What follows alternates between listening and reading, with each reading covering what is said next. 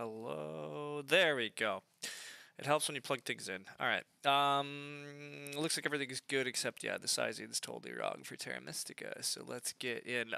We are practicing for the F2O Open game that I have tomorrow. And we got a hell of a cool table. We got Bowser Hugs, Super Zarny, and Halai. And I need to refresh the page because everything looks ridiculous. And I need to throw stream announcements out.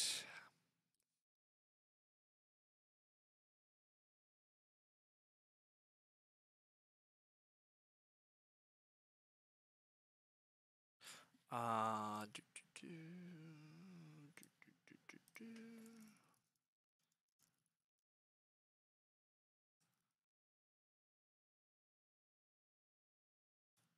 Boom. All right, that's all done. Hello, welcome, chat. Probably would have joined if it wasn't gonna be stream, but chat needs you more. No, that's totally fair. Look, it's like people don't have to join anyhow, and I got a table after not too long. It was a little scary because nobody was committing. But yeah, okay. Everything else is good. We got Giants. Gotta love Giants. Honestly, I'm up for anything exciting. That's mostly my plan. I haven't been watching all the F2O Open games, but I've been seeing that there's been like some Earth 1 rushes. I mean, I probably shouldn't tell my opponents too much, but frankly, my opponent should not be surprised to learn that I almost refuse on principle to Earth 1 rush. It's almost guaranteed whatever I'm going to bid on and do tomorrow is going to be some sort of economic game, because that's the only thing I really love and enjoy. And to be fair, I mean, I think Saturday's match was won by the guy that didn't take Earth 1 anyhow, right? Like, exactly, Earth 1 didn't even win, so that's... I'm not going to support all this. Mermaids and Giants, what do we got? I haven't even been paying attention. We got Dwellings, Big Building, Temple, Town, Big Building, Trading Post. A little bit of an awkward track. We got coins on the pass tile, though. All the coins are there. All the scoring is there. The spade is there. We're missing the Priest. We're missing Temp Ship. Temp Ship missing is a little bit iffy. Priest missing also makes shipping a little iffy. Like, a little harder to get. But in general, this, like, the pass tiles are promoting, like, a ton of points. The track itself is meh, but we would have been fine. Yeah. Preach. Oh yeah. I mean, look. I'm not taking Earth 1 tomorrow. Like, I might eventually take Earth 1. Sorry, to be clear, but the chance that my first two actions of the game are Trading Post, Temple, Earth 1 is like nil. The chance that I take Earth 1 in round 1 is also pretty low. Maybe there's a weird world where I get forced into it. But anyhow, sorry. What should I pick here? Anything that can put out a bunch of dwellings early is good. Color Wheel says that brown could be in. Ugh. Do I put in halflings here and just say, can we prove halflings can do things? Even, yeah, screw it. Let's just throw in halflings. Do halflings make enough sense? I don't know, but I'm throwing them in instead of cultists.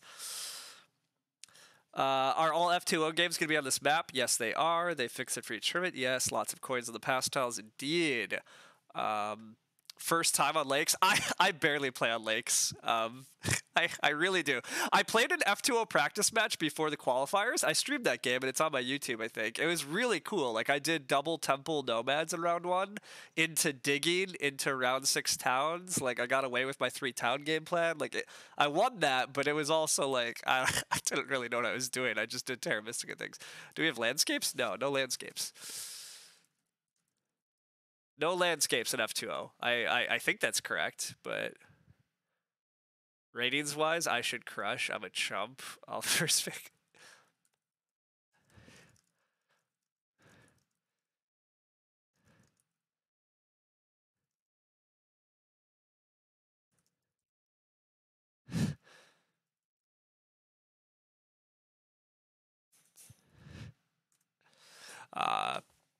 Halflings are pretty good. Yeah, it seems. What is this strange game?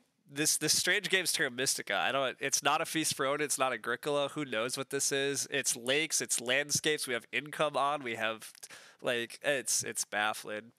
I nailed it last stream on Lakes. Yeah, the Lakes Nomads. It was very good. That can't be right. I don't stream TM.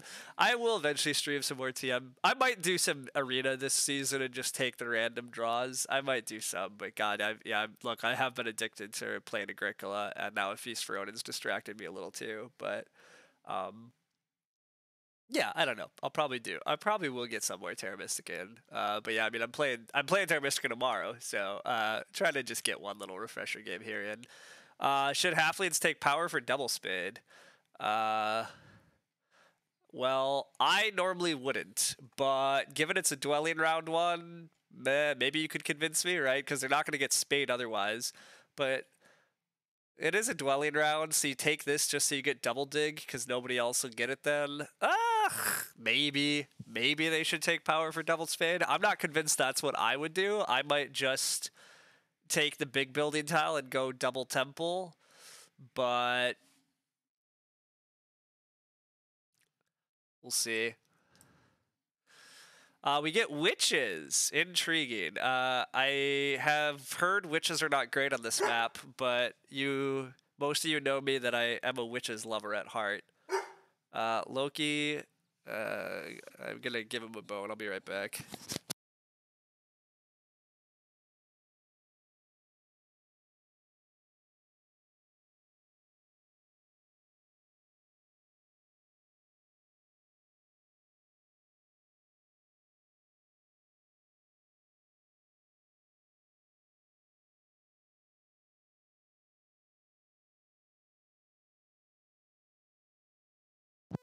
All right, you think witches are both bad and underrated. Okay, so that's slightly interesting. You think people rat on them too hard. You think they're not that awful. That is reasonable. Okay, I honestly have no real clue where people are starting. Let's see. Giants, mermaids, halflings. Halflings?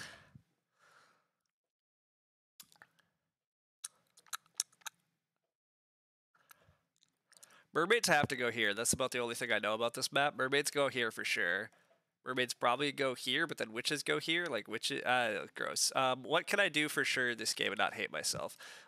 Bid 1 on halflings. It's brown on this map with no color enabler and a million pastels. It's fine. These factions suck. Excellent. I'm fine with a bunch of sucky. You'd probably build halflings because brown is broken. Yeah, that's kind of where I'm at. Elias crazy. Yeah, I don't feel like it's been mermaids. I also don't. God, do I hate giants? I mean, giants. I guess the track's really awkward for giants because you gotta open strongholds still anyhow, and it's gonna go probably spade, either power or big building, power or big building. So giants are just getting like coins. Yeah, it's a little awkward for them too. It's a Scrappy raid. Whoa, whoa, whoa. Well, hello, Scrappy Kid. Thanks much for the raid. We are streaming Terra Mystica, practicing for the F2O tournament tomorrow. Normally lately I've been streaming a lot more Agricola, but yeah, I mostly stream Terra Mystica and Agricola, so welcome all. Hope your last game went well. Aren't Giants just bad, though? Giants are not great, but I don't think they're bad. None of these factions. I don't think. See, the thing is, I agree with my chat thus far. I don't think any of these factions are good. I don't think anything here is like great. I don't think there's any like faction that's clearly gonna have like a great game plan. This is definitely a bit ugly. So, you think mermaids start H6 instead of E4? I feel like mermaids have to start E4, right? Not starting E4 as mermaids seems absolutely awful. Like, if you don't start E4 as mermaids, don't you just get murdered? Like, in terms of connecting around the map? I have no idea for sure, though. You played Arnak. Came second. Oh, yeah, that sounds like a good game. That's cool. If you go to 2 ship and take the rest. Oh, okay, fair enough. You feel like I instigated that a little with halflings? I feel like halflings are actually not the best. I think halflings are the best faction that got thrown in here. I mean, Halai just went to 19 on them, and I think that's reasonable. Like, was I supposed to throw in something even worse? Like, I could have thrown in cultists and made the auction absolutely miserable, from my understanding. So, yeah, halflings are the clear best. Like, Oh, Cultist would have been way better, but too good. I don't think I started this. I think Giants getting thrown in first seat is a pretty clear indication that this game was never exactly going to be a bunch of top-tier factions battling it out on this map. Like, the more I look at this track, Giants can go Stronghold into a dwelling, probably hit a temple, a town, but, like, I don't think it's great. I don't think it was ever going to be great. I honestly going to bid half lanes one more. I'm probably overbidding, but also they're the only faction I feel like has a for sure good things going on. But yeah, you think Giants and Witches both might be better? It's possible. Cultist could be a 0, yeah.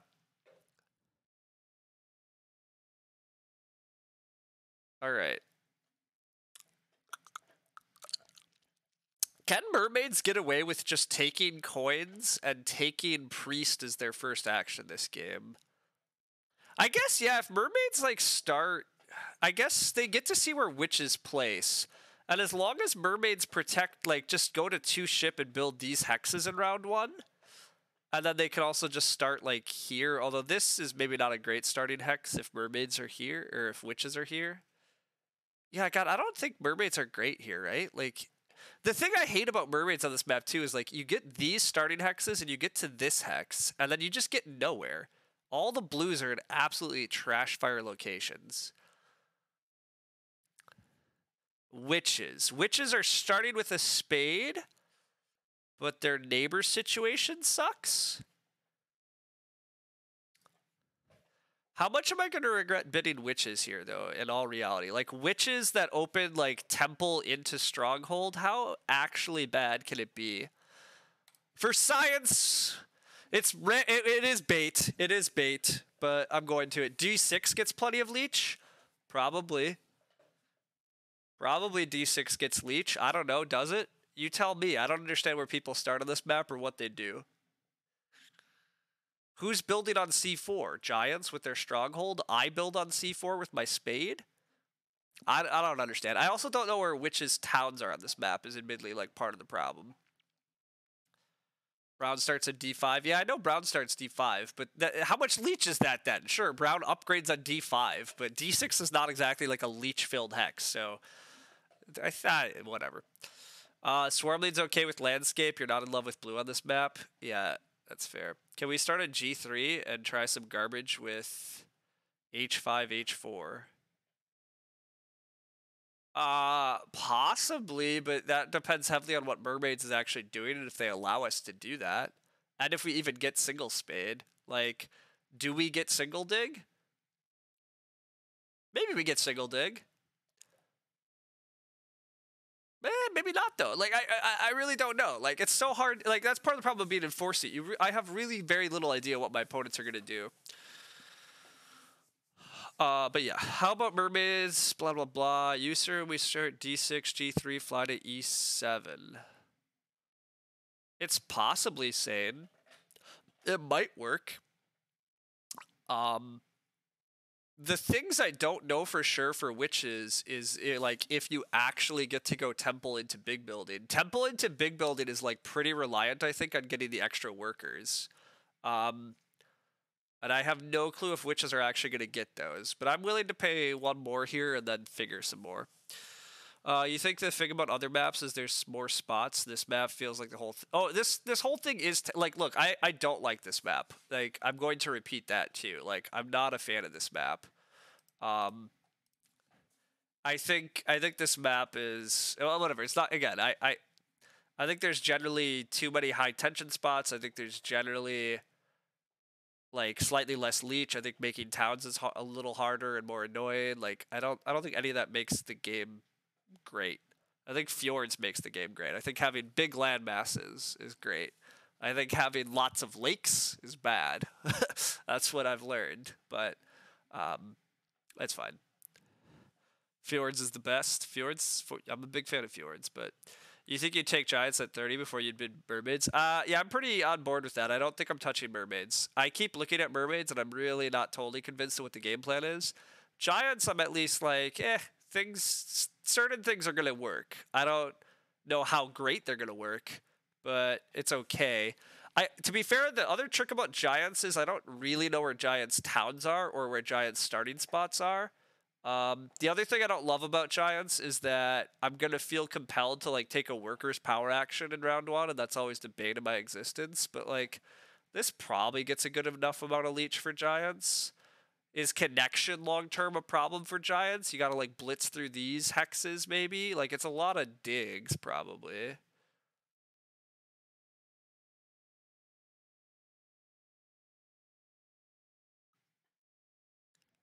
Yeah, I don't know.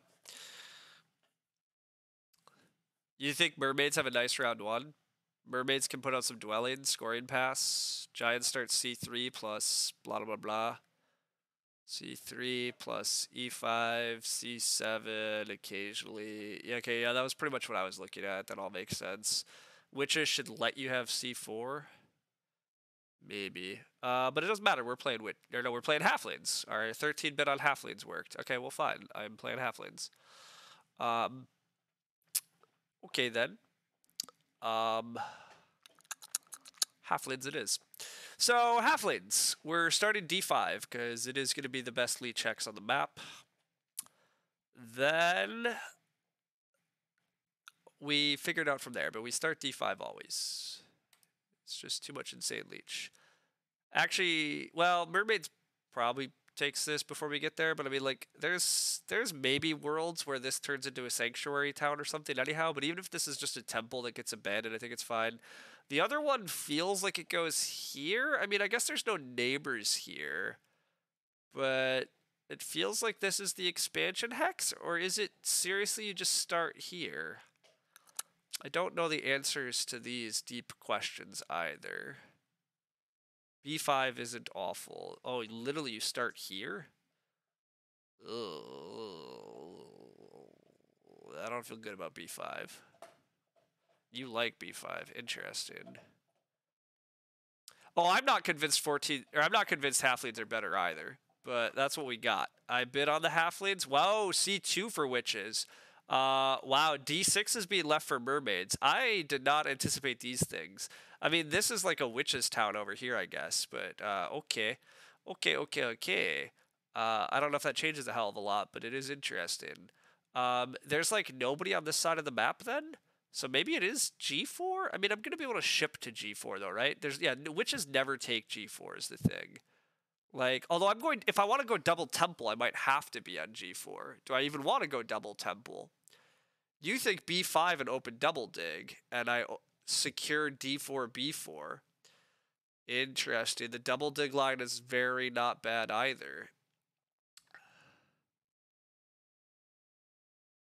Yeah, the double dig line is very not bad. You like G4. G4 is fine if I go double temple. Mermaids can still get close to G5 pretty quickly. We have no idea where G5 is. Double dig is huge. So your guys' advice to me is I'm supposed to take the dumbest pass tile in existence just to get double dig because I hate it. I tend to hate taking a pass tile just for double dig, but maybe you guys are going to convince me that it's fine. It certainly secures a hell of a lot of interesting territory if I start here and take double dig. It like really locks in a lot of things very rapidly. Sure.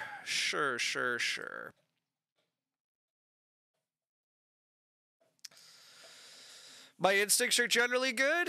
Yeah, my instincts are generally good. I mean, the double temple line feels very fine, but it is a dwelling round.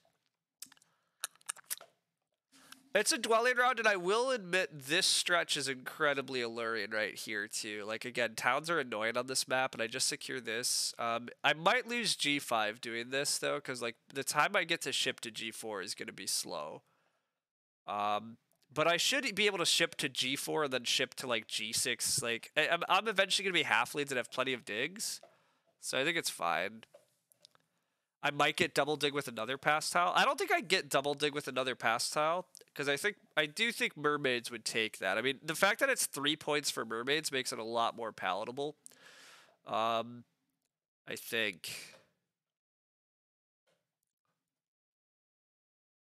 But do we ever make a town from D5? Probably not.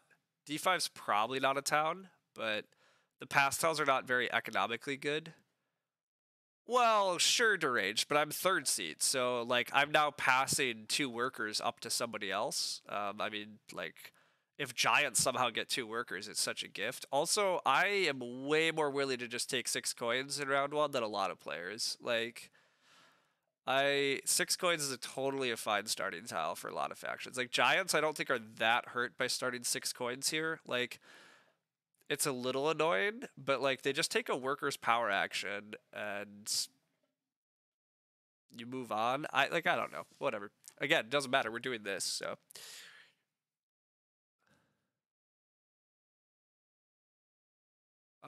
Mermaids that want E3 with this. 6 coins is never bad. Exactly. Okay. Anyhow, the game plan then is going to be we're double digging, and our first action of the game are probably just dwelling. So the other sad thing is we're kind of upgrading late, so all the other upgrades might happen early, but like locking up these hexes and just getting to open Temple 3 dwellings seems very good. Earth 2 is fine here. Fire 1 might be fine. The spade does get taken. We are gonna just lock in double dig. Yeah, I'm just locking in the double dig. I'm gonna do it. When I say 6 coins is 6 coins, yeah. So 6 coins admittedly doesn't help you in round 1, but it often helps you in round 2 if you're planning out your game for it. Like I think giants a lot of times in round 1 try to take a 7 coins power action instead of taking the workers power action if they can get workers elsewhere. Well, now I start with 6 coins and I get the workers elsewhere, or I get the workers action. Like I think it's a fair enough trade. I don't mind it. Giants did start C7, so yeah, I mean like this stretch of the map is just like completely open to me right now. I mean, mermaids might still like take priest first action. I like mermaids taking priest early and trying to ship. Oh, but shipping. See, they might lose H6. Yeah, this is wild. Actually, if witches take H6, witches just like lock up a sanctuary town here, and they lock a bridge town here. So witches probably are going to take H6 with their single dig.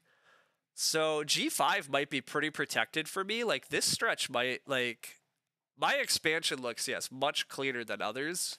Although mermaids are getting B6 this way though. Oh my gosh, yeah. What? This is there's lots of craziness. You don't think mermaids should have gone E4? God, yeah, that's interesting. Mermaids going no E4. I have to double dig here. Well, do I have to double dig here? Can't I upgrade and greed this out? No, I can't greed it out because as soon as giants upgrade, then I could get screwed if they go to strongholds. Well, but then they have no workers. Man, whatever. This is insane amounts of leech right here. Anyhow, if I build this, whatever. This is stupid leech. This is fine. This still gives me tons of leech. We got there. It took a dumb second of us catching up to our Terra Mystica instincts, but this is tons of leech. Which is very well up. Which is almost have to upgrade here actually. So yeah, this is absurd amounts of leech for me having these hexes too. That's the other benefit actually of this line. We're gonna build tons of dwellings and get just absurd amount of leech. You would dig here as witches. Just dig H6. What are you digging as witches? F3 becomes huge for witches. F3. Okay, something. Whatever. Giants should all actually take 4 coins, you think?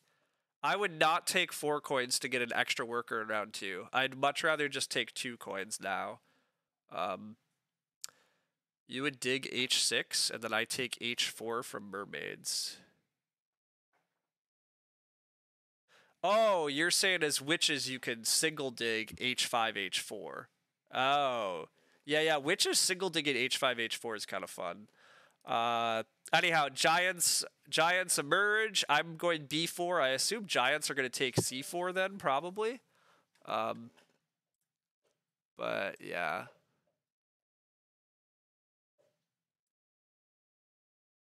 Welcome to the Leech Party. Indeed, indeed. F3 is the Witch's Connection hex long term. Ah, gotcha. We're worried about connection. That's great. Giants has to prioritize E5. The rest of you know what actually matters. Long term. Yeah, Giants have to try. I see. So you guys, Giants should take D7 and get to E5. E5 feels like it's under zero threat this game. Who's taking E5? I mean, I am eventually, I guess, because I'm a jerk. But like, I don't think Giants have any actual rush to E5. I do think, again, without temp shipping in the game, like, people upgrading shipping is going to be very good. Yeah. Also, I still haven't decided if this is a Fire 1 game or an Earth 2 game for me. Like, Earth 2 halflings is always, like, pretty good. But Fire 1 can't be that bad, but... Witches goes 3-town, no connection. That's interesting, too. Are Chaos Magicians misery? That's what people have told me, but I'm not as convinced that Chaos Magicians are misery on this map. Yeah, they're pretty good here. Okay, so that would be more of my instincts. What actually happened, by the way? Mermaids took the priest action that I claimed they were going to. Okay, fine. I have to secure this because otherwise Giants can wreck me. I don't want to let Giants wreck me. Giants wrecking everything sounds awful. In most color matchups, they have problems. They're worse than Fire and Ice Fjords, but way better than base. Chaos Magicians are base are pretty fine. Oh, hi, Loki. You bring in your bone? I can hold it for you. Yeah.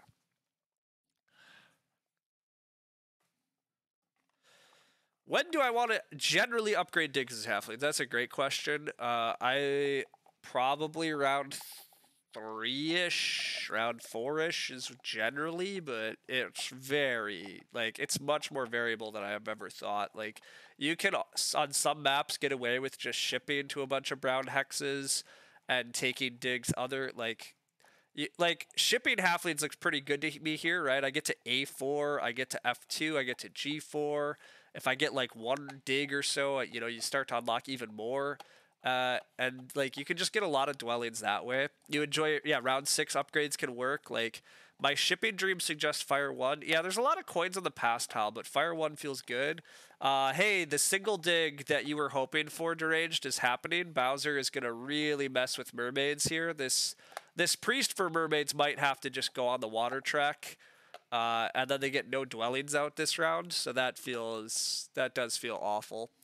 But Witch is locking up town space here and here feels quite nice. Halai is dead. It sure feels that way. Sure feels that Halai is dead. Halai does have double temple openings here, I guess. I mean, Halai can play culty mermaids and could play super shippy mermaids. Like, it can't actually be dead. I feel like mermaids aren't dead, but you guys can prove me wrong. It does look like Giants are going to take C4. That's fine. Giants have no worker, so they dug C4, but they didn't build on it. Okay. That's fine. You think Halai's dead. Okay, well, you guys can all prove that true someday. I'm not quite sure I see them as dead, but... that's just the nature of lakes. Okay. I mean, look, you guys have a lot more experience on this map than I do. But I'm not totally sure why double temple culty mermaids have no future here when the ship pastile's in the game. Do I consider hard digging E3? E3. No, I don't. But Water 2 double temple looks fun. That's kind of what I mean, right? Like, double temple... Water 2, like, just an insane number of priests get all the cultiness going early, or mermaids is just gonna hard dig E3, so there we go. This is quite even start if Halai gets coins, yeah, so, anyhow, I probably am supposed to upgrade B4. I mean, D5 is never going to be part of it. Like, these are never part of a town anymore, so my instincts are upgrade B4. It feeds Giants power only, which is also kind of nice. Here, I'm feeding my other opponent's power too. Yeah, I think it has to go here. And I am building a temple, and I think it's Fire 1, but I'm not sure. You want E3, but you don't need to like hard dig it. Yeah. Are we getting the 4 coin pass tile? You think that's great? It's fine. You dislike hard dig. Double temple seemed cool. I agree. I was totally on board with the double temple mermaids. I'm less sure. Like I'm less convinced that the hard dig is fine. Like, is this isn't even a like this isn't a town hex for them. I guess Bowser's presumably beating them here too. Like this hex feels like it gets them nowhere. So it's just a dwelling, and just a dwelling is fine, but I like double temple, but whatever. More leech for me, yeah. Like, look, I'm not too sad. Like my position still seems pretty good. Yeah. I think I just take fire 1 here.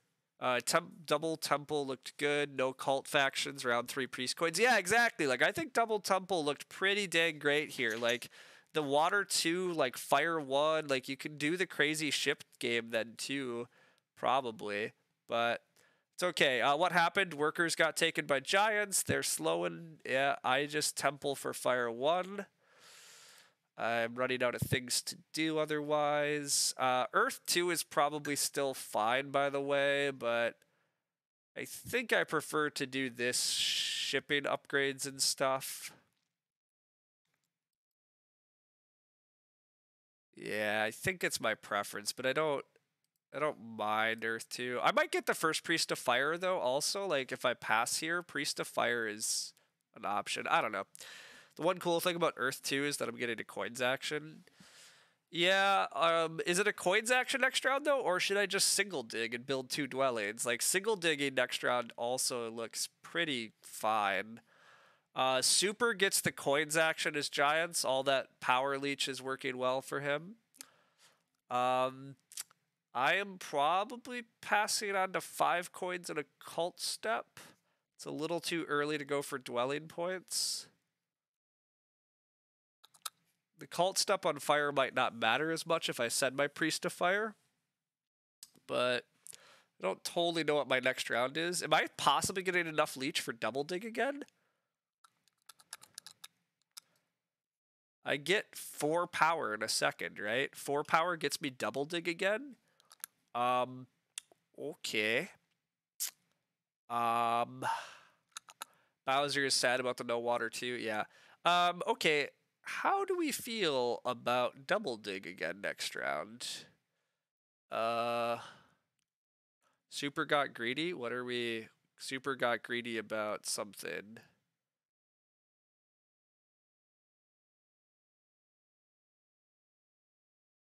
Coins were a huge mistake. Because I get double dig. I don't know who we're talking about. Double digging again seems great. If I'm double digging again, I might not get priest to fire. This is probably just better. I mean, this is starting to be the 1, 2, 3, 4, 5, 6. Like this might be a 6-point tile.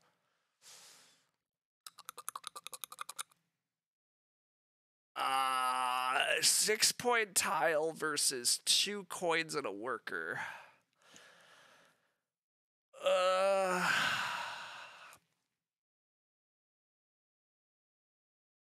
God, more economy early. 2 coins and a worker.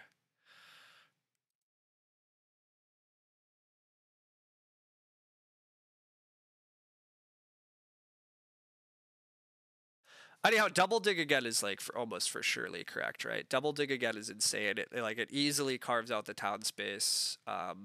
It makes our worker economy absolutely nutty. Everything is golden from there. Like, I agree. I think it has to be double dig again.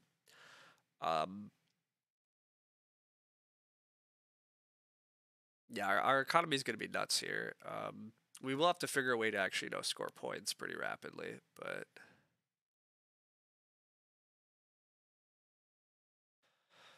Mermaids have the dig tile. Super got the big building tile. Double dig is threatened by mermaids. So, yeah, I think it's just open double dig.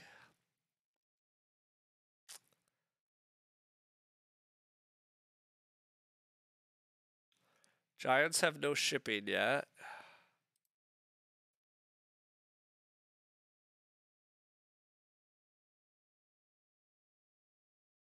I think I do build A5 and then A4, just because in case Giants find a way to start upgrading shipping, I have to be afraid of them taking A4. Whereas A7, nobody can touch this round.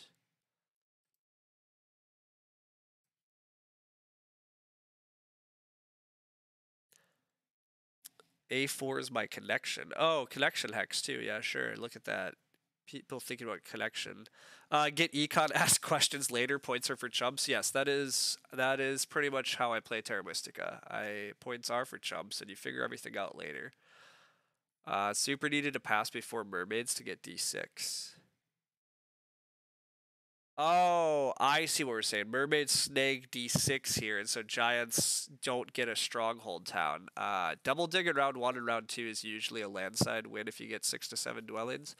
Yeah, I mean, it just, like, right, I have just an insane economy going while nobody else can do efficient things. Like, nobody else getting double dig means they can't do efficient stuff. Double spade is also 2 points, yeah. That's how I play every game I've watched when there's an econ. Yeah, I mean, I generally, I mean, so it is interesting, right? Like, a couple of games are structured such that points do matter more than econ, but most economic, like, engine games are wisely built around, like, building and actually exploring that economy tends to do better than just directly scoring points, which is great. One of the things that we found during playtesting for, like, Terra Mystica Innovations was that one of the early iterations of Innovations made there being too many boring ways to score points that, like, weren't actually building things on the board, and the game is, like, terrible, like, it felt pretty bad in my opinion because of that. Like, it's not fun if everybody just kind of does their own thing and doesn't care what's actually happening on the board. The real strength of Terra Mystica is we're fighting for space, we're fighting for towns, we're fighting for connection, we're fighting for hexes. And if you can ignore most of that and still score a ton of points, like Swarmlings, it gets kind of lame. Anyhow, yeah, economy's good. Halfling life, blah, blah, blah. We might need a Splendor stream. Oh, boy. Yeah, see, Splendor is not a game I love, right? Splendor is awkward where I want to build a really cool engine, but that's a game that doesn't work well for me in my opinion. Like Splendor is Splendor at 3 players is still fairly interesting because you have to do some engine building, but 4-player Splendor is miserable to me. Like it's just like, oh, trying to build an engine loses. You have to just like mostly go directly for points. That's that's boring. That's dumb. There's a game there, but it's not a game I enjoy. Coins get taken by somebody. I really should be paying more attention. Oh, the Priest of Fire is still here. Priest of Fire is a worker in coins, and I'm clearly not using it to advance ship, and nobody else is threatening my stuff. Yes, please? I mean, I guess Earth is also a fine long-term option, but yes, please?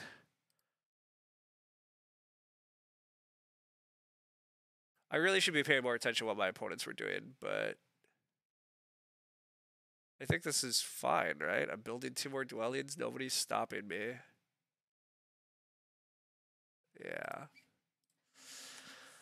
You love about games is building an engine and not spaghettiing points. Yeah, halflings are also very good at just scoring throughout. Yes, they are.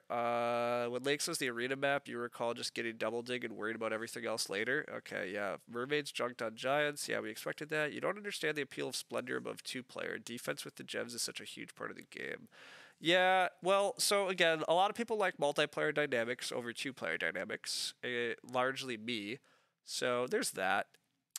Getting some practice. That is indeed what we're doing, Barnawal. The main thing chat is advising us as take double dig now, worry about things later. And then my instincts are don't worry about Earth 1 now, take economy now, worry about points later. Boom, you've learned the secrets that I employ. Good luck.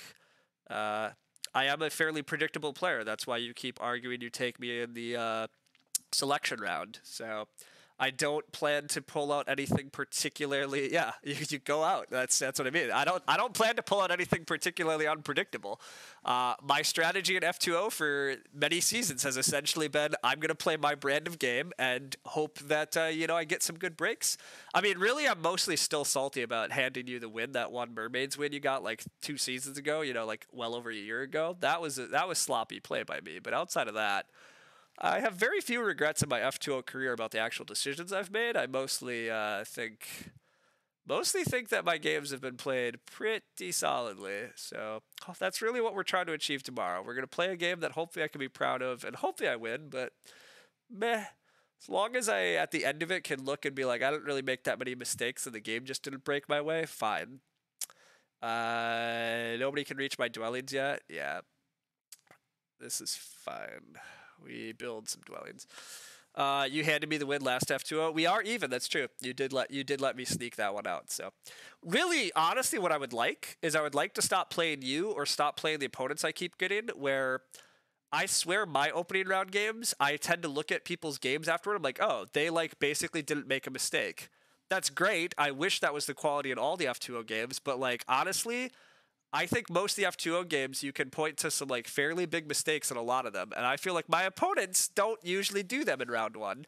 Then, to be fair, last season I did make the division finals, and I think my opponents made absolutely crazy decisions, but those crazy decisions were constantly hammering me because apparently my witches were the one thing that had to be stopped at all costs, and everybody else could just do whatever they want. I'm still very salty about that game also, but anyhow, I think all my opponents made moves that were very questionable in that one. And I definitely lost, but I really, like, there was one minor thing in that game I regret that was like a 1 or 2 point mistake, but I mostly look upon that game and I'm happy how I played it. I just think my opponents did absolutely zany things, and if I was in their positions, like, I also would have been thrilled. I could have done better things, but these things happen. Ban witches, indeed. Gotta stop playing Claybo. I mean, yeah, there's some of that too, but Azul is a better game than Splendor. Yeah, that could be. Some people think that. Anyhow, what are our opponents actually up to, by the way? See, this is this is my one big downside. Tomorrow, I'm gonna know exactly what my opponents are doing. Today, no clue. We're just like, oh, mermaids are sending priests around. Giants are rushing a temple here. Cool. Oh, did anybody take Earth 1? No. Everybody went economy this game. Like, this is what I mean, right? Like, can I get an Earth 1 rush tomorrow in my F2O game? Guarantee you there's like no way. My players tomorrow are not going to Earth 1 rush. But in the other F2O games that we've been watching, like, I want to play some of these players instead of constantly playing freaking, like, Barnawall and Nerd Cube in all my F2O games. Like, but whatever. Where are mermaids going? No idea. Blah, blah, blah. No need to worry about taking Earth 1. Some jump at the table undervalues it. Well, that too, so...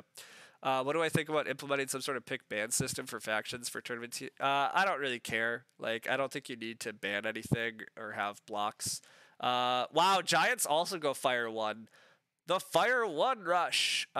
Nobody's taken a VP favor. Oh, I mean, I love these games, but also, like, again, like, it is a little ridiculous. Build the dwelling. It's more economy. More economy's good. I still have this cult step at some point. What am I even doing next round? Hell if I know. Like, this town round comes in, so like I could build a temple next round if I get some coins, but I'm building it in an awkward spot. I'm like feeding my opponent so much leech to build a temple, or I'm building a temple and not getting the town points in the town round. Although just snagging 2 key town next round and building a temple anyhow, not that bad. We'll see.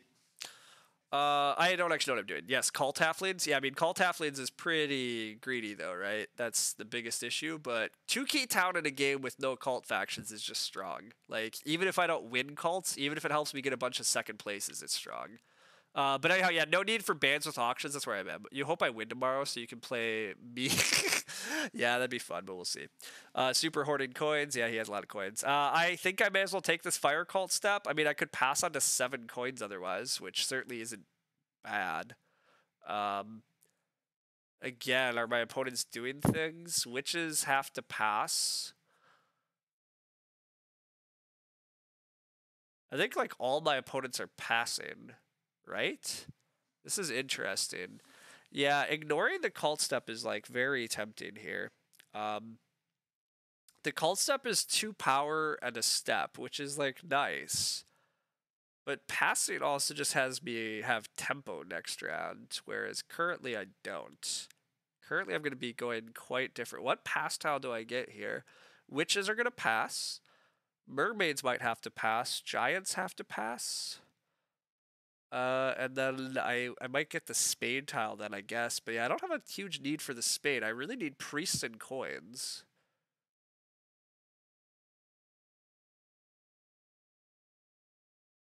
Yeah, I think this cult step might be a trap. Just 7 coins is very good. 7 coins is so very good here.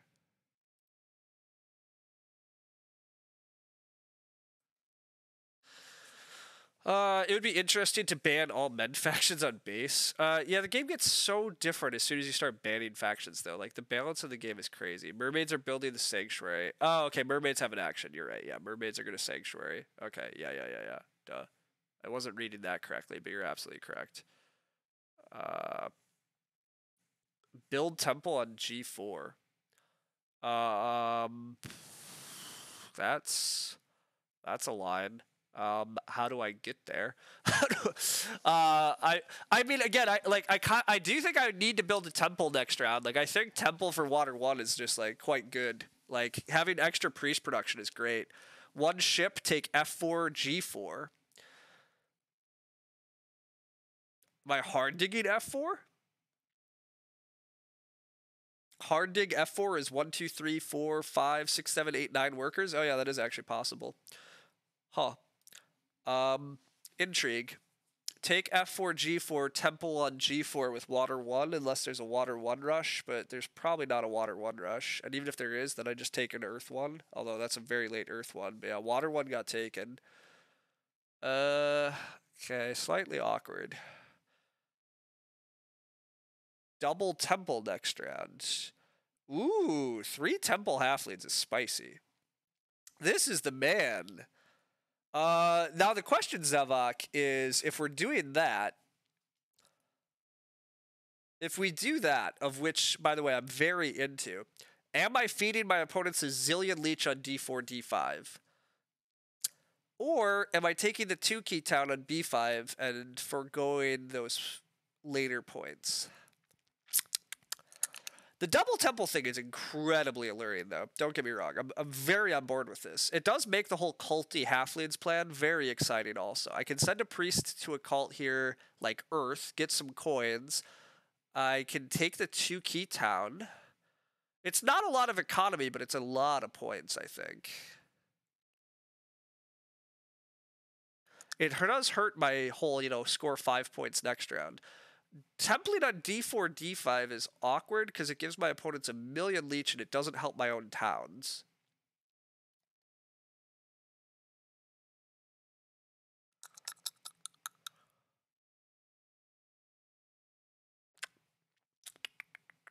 Huh.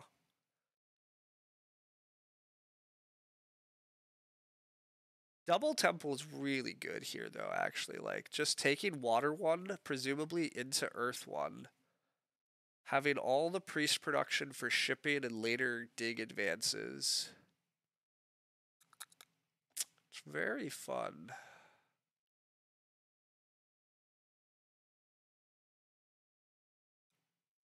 I guess one of the temples is going to feed my opponents a million leech anyhow. So I could just do it. How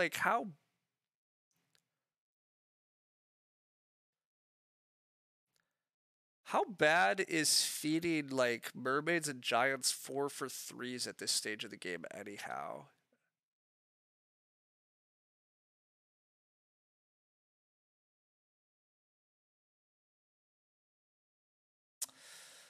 Yeah, I'm gonna temple here. I'm gonna rush a water 1 temple here. And then I'm gonna decide what I'm doing. But delaying the 2 key town seems smarter because passing on 5 points feels pretty bad.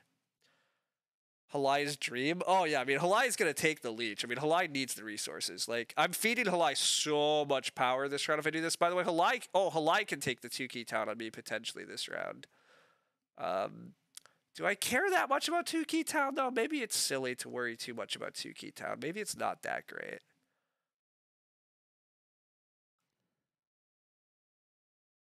I don't know. We'll see. We'll see. We'll see. I do think taking Temple for Water 1 and Temple for Earth 1 this round is pretty zany, though. Like, I have a great economy going. Having tons of priest income feels fine. Being able to ship a ton looks great still. Like, nobody's touching my hexes, really. Bowser just advanced ship here, first action. Yeah, so where's Bowser off to? Coins go to Super. He's stockpiling resources. Yeah, that's expected. Halai has coin issues. Where's Bowser going with that shipping? Just securing F3? Halai sends a priest to air. Okay, that's fine. I'm just taking water 1 here and chugging along with the plan. I don't 3-town anyhow, and I get 2 towns with this.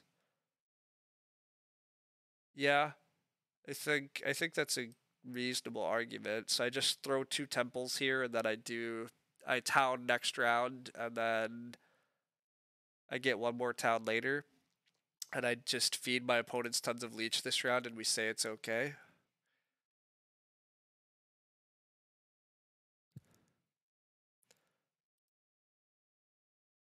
Yeah.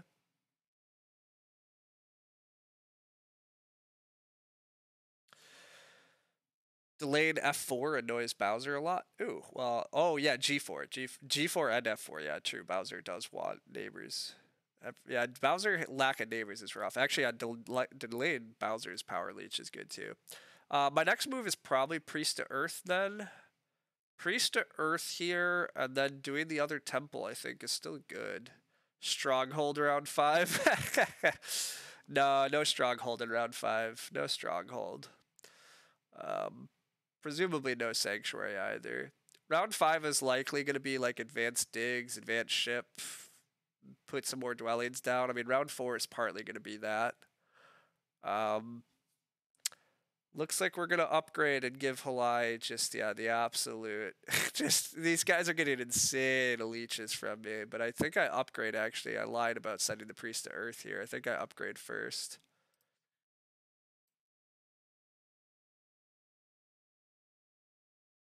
Stop annoying Bowser. What did he do? Bowser joined the game. He's a nice guy. I agree. We don't need to annoy him in any way. Halai prepping for more power. Indeed. I mean, he's taking it all. He obviously should. He needs all the power. Like, I'm feeding him a lot. He's going to have a pretty good cult game. Like, again, he's like, he is going to take 2 Keytown next round. Like, I'd be very surprised if he doesn't. Wow, Bowser upgrading here to set up the town next round, not just paying for it. And ignoring upgrading F3 where he has a neighbor. So yeah, delayed F4 really is hurting Bowser. Like, he's really waiting for me for this whole town stuff. Like, he'll probably take H6 and then hope that I'm coming to one of these hexes soon. But Super takes a priest here. Super can double ship. Does that frighten me? Super double ships and just gets to put some dwellings out. That doesn't scare me at all. That's fine. You were wondering if Bowser should have given maids H4 and taken H6 just to have a neighbor.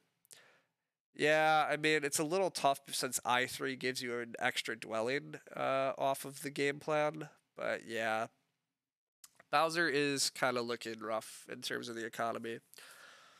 Halai has a lot of pre-sun cults, so he gets a lot of coins here. I finally have fed him an insane amount of power. Although I wonder if he builds a temple here. Like, should mermaids use all that power for a temple? I guess mermaid's economy still sucks too. He only has 4 structures on the board. That can't be very good.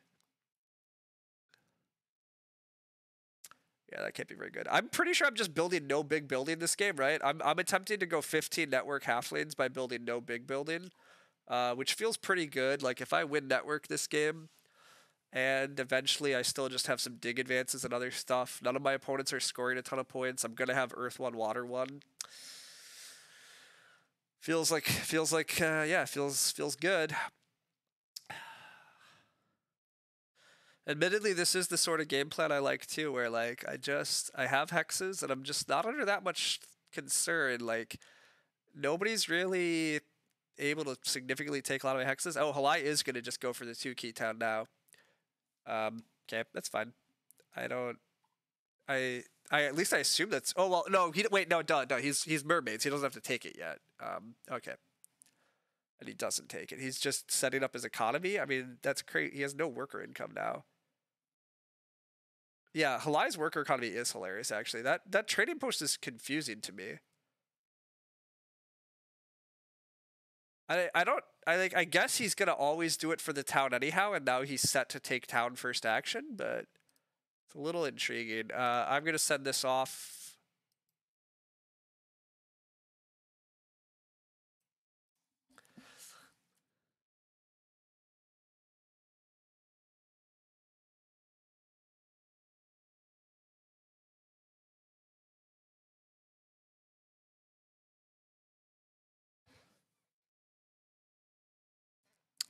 Good luck with my F2O game. Wow, oh, relentless. Thanks so much. The F2O game's great. Halai going tall mermaids? Almost certainly, yeah. Sanctuary for Air 1 is like 11 VP. Oh, you're telling me I'm supposed to Sanctuary for Air 1? That's not going to happen, but maybe, but probably not. I doubt I Sanctuary for Air 1, but we'll see. But yeah, thanks so much for the Prime sub. Like 9 months is crazy. That's awesome. Thanks for the good luck. I do hope for good luck. I mean, I hope to play well, but as I say, I think F2O games require a combo of playing well and kind of just getting the breaks. Like yesterday's game, or like I slightly watched like last Saturday's game. Ninja probably played the best game, but also like if you put me in Ninja's position where I'm just like getting gifted like a coins action and the game breaks well, great. If you put me in that first game and like yes, Clabo ran a very interesting cultist line and good for him, but I kind of think cultists out of that auction were just zany, and like I think cultists could have done so many things that game. Like I think he just had a huge margin for error in that game, just breaking well for him regardless. Sign me up for those. Like I want those type of like situations. Yeah, the bidding was absurd in game one. Yep, I would agree. Chat hated the bidding. Well, that makes sense, but so that's my point. Like, we'll see what happens tomorrow. My general F2O experience is I swear I wind up at the tables that everybody plays well. I would love people to make some mistakes and make my life easier tomorrow, but we'll see. I'm certainly not immune from mistakes by any means either. I could totally throw my game, but my general belief is that most of my F2O games have been pretty dang clean. Minor sort of mistakes, but if we were chalking up like minor mistakes versus moderate mistakes versus outright blunders, yeah, like I don't think I have anything you can mark as a blunder. Whereas other games, I do think players just flat out like take pretty baffling actions where we throw multiple question marks after them, but it's all good. We get this Earth 1, boom.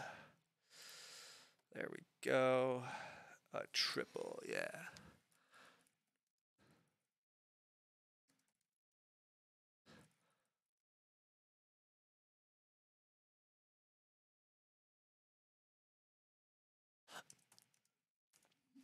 Double Temple Giants, though. Double Temple Giants is pretty cool from Super. Super does have Earth 1 now. Has tons of resources still. Like, Super's game is fine here also, probably. But yeah, this feels good. A win is a win. A win is a win. The bidding was fine. All right, well, see, these are the things. I don't know everything. But I guess ultimately my point is yes, I want a combination of good play coupled with good luck where the game just breaks my way, where my opponent's combination of decisions and the pass tiles and everything just kind of works out. You can't always get that, and that's fine. But better to be lucky than good. Yeah, I mean, really should be both. Both is what I'm hoping, what I want. But that is asking a lot, I suppose. What do I pass for here? The dwelling tile? Passing for the dwelling tile feels pretty good. 3 coins and probably quite a few points because I'm going to F4, G4, F2 type stuff next round. Yeah, I suspect I'm going a lot of those places. So dwelling tile. Yeah, dwelling tile it is. Oh wait, did I have anything possibly worth doing there? No, I don't. Okay. Dwelling tile. Halai and Super have too many coins now. I don't understand Halai. Like, I actually don't understand Halai building this trading post, right? Like, this is crazy, right? Like, I don't I guess he gets on the trading post tile, but like just build it next round. Like why have built it this round? I don't agree with building it this round, but oh well. It probably wasn't fine. Okay, you don't even think, you don't necessarily think the minion was fine. Yeah, I mean whatever. Again, it's gonna be what it is. The F2O games are also pressure. People make mistakes. It's all good. It's just is a high, it's a high visibility tournament, so you'd like to do well. You'd like to win. It's fun to be there, but yeah, it takes a combination of factors. So again, really, I'm just hoping to wind up in a situation tomorrow where at least I can play a good game and feel like I'm having fun, and I'm hoping that things don't break too poorly. I'm hoping my opponents don't do crazy blocks on me. That's really where I'm at. But you never know what's going to happen. So Halai's greatest strength is he's in a lot of games nobody else can play. Halai's greatest weakness is that he plays a lot of chaos. Oh, that's a good, yeah, no, that's a good line, Age. Can we hit 3 ship? Maybe, but that's a lot of coins. I don't think I want to hit 3 ship, but 2 shipping feels very attainable. So I can at least, like 2 ship and 2 dwelling. I'm apparently going to have to go feed my dog or something because he's going to drive me nuts otherwise here. But yeah, 2 ship feels very doable. So I'll be right back.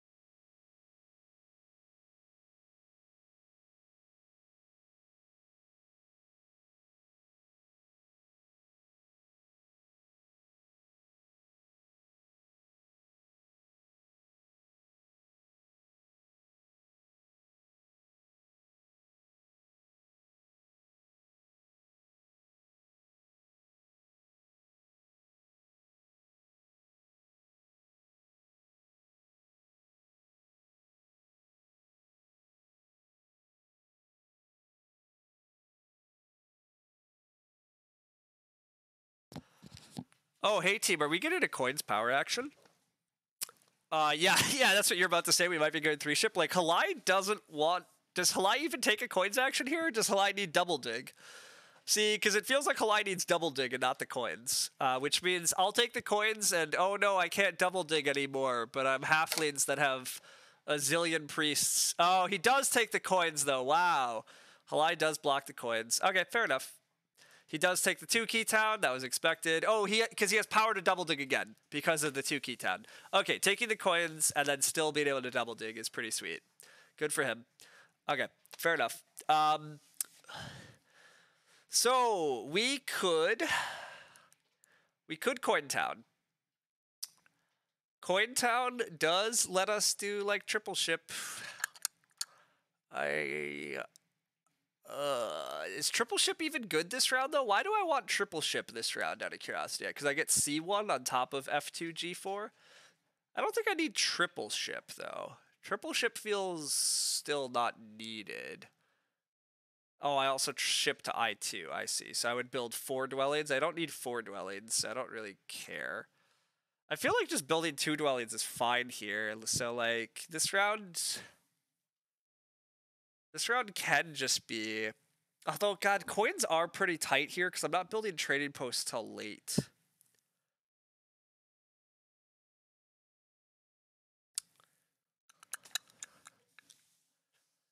Cointown has to be fine here. Late trading posts. There's so many points on the pass tile. I have Earth 1, Water 1.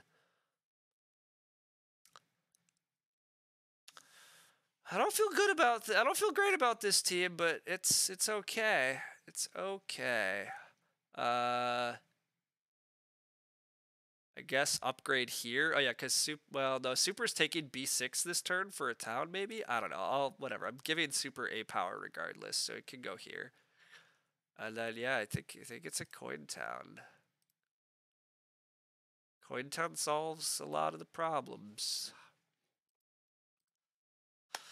All right, this feels like a low-scoring game. Maybe Tall Mermaids is a stroke of genius. Tall Mermaids is going to be fine. It'll be interesting. Got Got this game for Christmas by watching a video of Lumen play it. There were so many things going on. You've been too scared to open the box. There's a lot going on, Zach, but you're a super highly rated Agricola player. I assure you, no matter what you feel about this game, Agricola has more complexity going down under the hood. Like, all those card interactions, all the, like, variable resources each game. Like, this game has a lot of the kind of variable resources, setting up economy, turning into points. Like, there's a reason I think a lot of Agricola. Ooh, F2 was a brown hex, wasn't it? That's a bummer. Okay. Yeah, I mean, I guess he needs that to expand, and if he's double digging and only getting, well, he's reaching another hex, but whatever, that's fine. That if that's what he needs to do, he can do it. Halai still looks kind of trapped. But yeah, Terra Mystica is easier, yeah. We're never playing faster than Halai, yeah. Welcome to a new life is better than old life, yeah. How quickly are we passing? If we're fast enough, we'll get the pastile and the coins. I don't think we're fast enough. Bowser's genius is being brought to bear. To be honest, you hated Agricola the first few times you played it too. Yeah, no, that's fair. That happens. We're just advancing ship now. Shipping. We're still going to advance ship and at least build G4 this round. But yeah, not being able to build F3 or F2 is a bummer. But it's okay. Even getting to build G4 is quite good. Then we have a cult dig that can go on G6. And even if I just get to build one dwelling and I somehow get on this pastile, but I mean, I think Halai might be building a dwelling and just going here. Like, Halai getting onto the ship tile here is, like, very much, I think, his game plan. So yeah, I don't think I get the ship tile, actually, unless I pass for it now. Is it? I only, like, it feels so wrong not to build some more dwellings here. Maybe I am still triple shipping then. Triple shipping only gets me C1 now. Awkward. Do I have enough to justify hard digging G6? If I ship advance, I could turn a priest back into a worker and hard dig and build, like, I could build these three still. That might be what I'm doing. Build dwellings? Yeah, building dwellings I think has to be correct. I don't think I can pass. Do you think there's a lot of good pastiles? Yeah, I think ultimately coins are still good for me right now, right? I think that's the main thing. Like, I might not get points pastiles, but 7 coins, 5 coins are still quite good here for everything I need to do. All my opponents being ahead of me in points is not particularly surprising. I very much was starting from behind, and I do still have this very great 12 points of dig advances that are quite cheap. So that's always good to have. And that's a lot of actually why I need workers too. Being able, like, I need to win network too. So building dwellings is too important here for network reasons. Yeah, I think build G4 and then hard dig and build F6, G6 is actually quite good this round. It means turning a priest into a worker, but when you're making 3 priests, turning a priest to a worker is fine. You think single dig is actually worth it over just hard digging? Can I upgrade dig once? Upgrading dig once and taking workers, I guess, is equivalent, right? Like, I could do that. But I guess just taking single dig, like Zavok says, is also fine here, actually. It does, I guess single dig is like using power for 3 workers. Then that's not bad.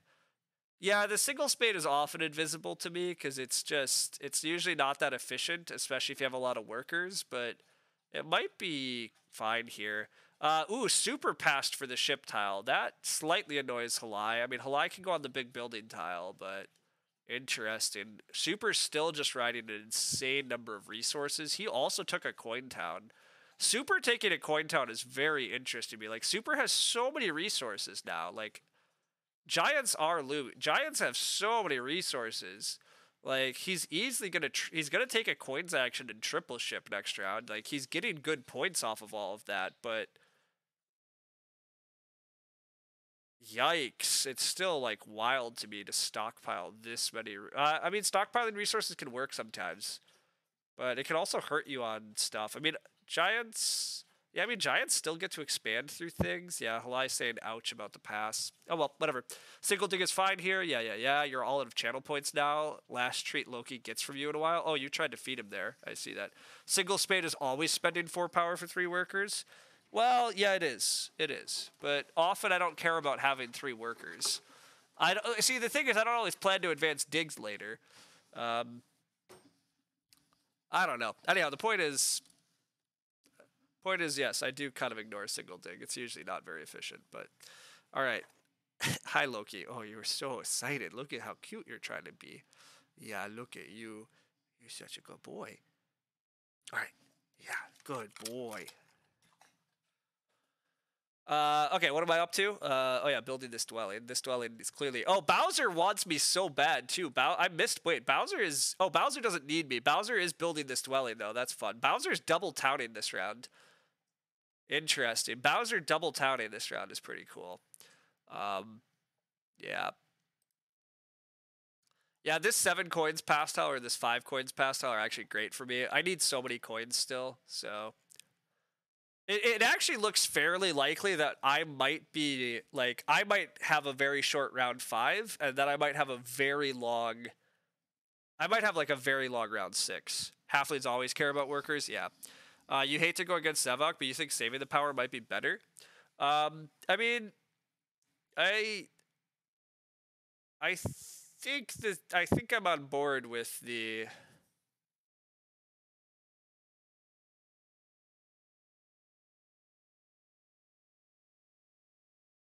Oh, single dig is gone. Oh, well, that's awkward. I see. Bowser had to took that. Okay. Well, with single dig being gone, now we're back to the discussion phase. We can advance dig once. We advance dig once, we take the workers, and we still pull this off? With, like, no power? Yeah, the witches, witches took single dig, thanks. Yeah, Dr. Blah, that's kind of what I was just thinking about. We could have a pretty fast round, but God, I gotta build more dwellings this round. Like, building up my worker economy is too important. So...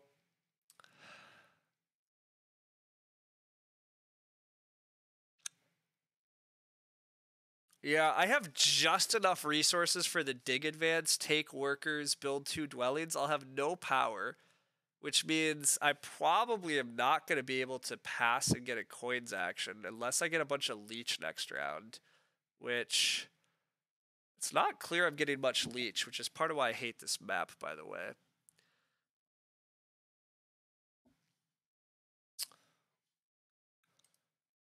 But yeah, this is going to work. It's going to barely work, but it's going to work.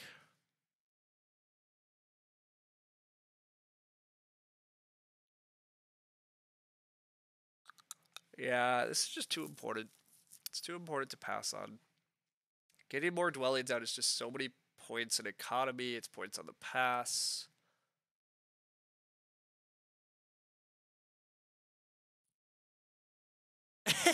Dude who is playing Brown on Lakes. How much leech? I got a bunch of early leech. Yes, people built leech around me early, but then since then, I mean, I guess I'm getting some free power here and there, but ugh. Build econ, worry about leech later. Yeah, I mean, I agree with that. I think really, again, when it comes to, like, I'm just not going to be getting... I don't think I'm going to be getting enough leech to get a coins action at the start of round 6, and I guess that's fine, but, like, my next round is going to be short. My next round is going to be just, like, dig, or just build, and then pass on to the dwelling tile again. But that's fine. We're passing on to a bunch of coins anyhow. Well, are we passing on to 7 coins? I'm not sure we pass on to 7 coins or not. Bowser might want 7 coins here. We might only pass on to 5. Could it be worth it to Sanctuary for Air 1? People suggested that earlier, but I'm pretty sure it's wrong.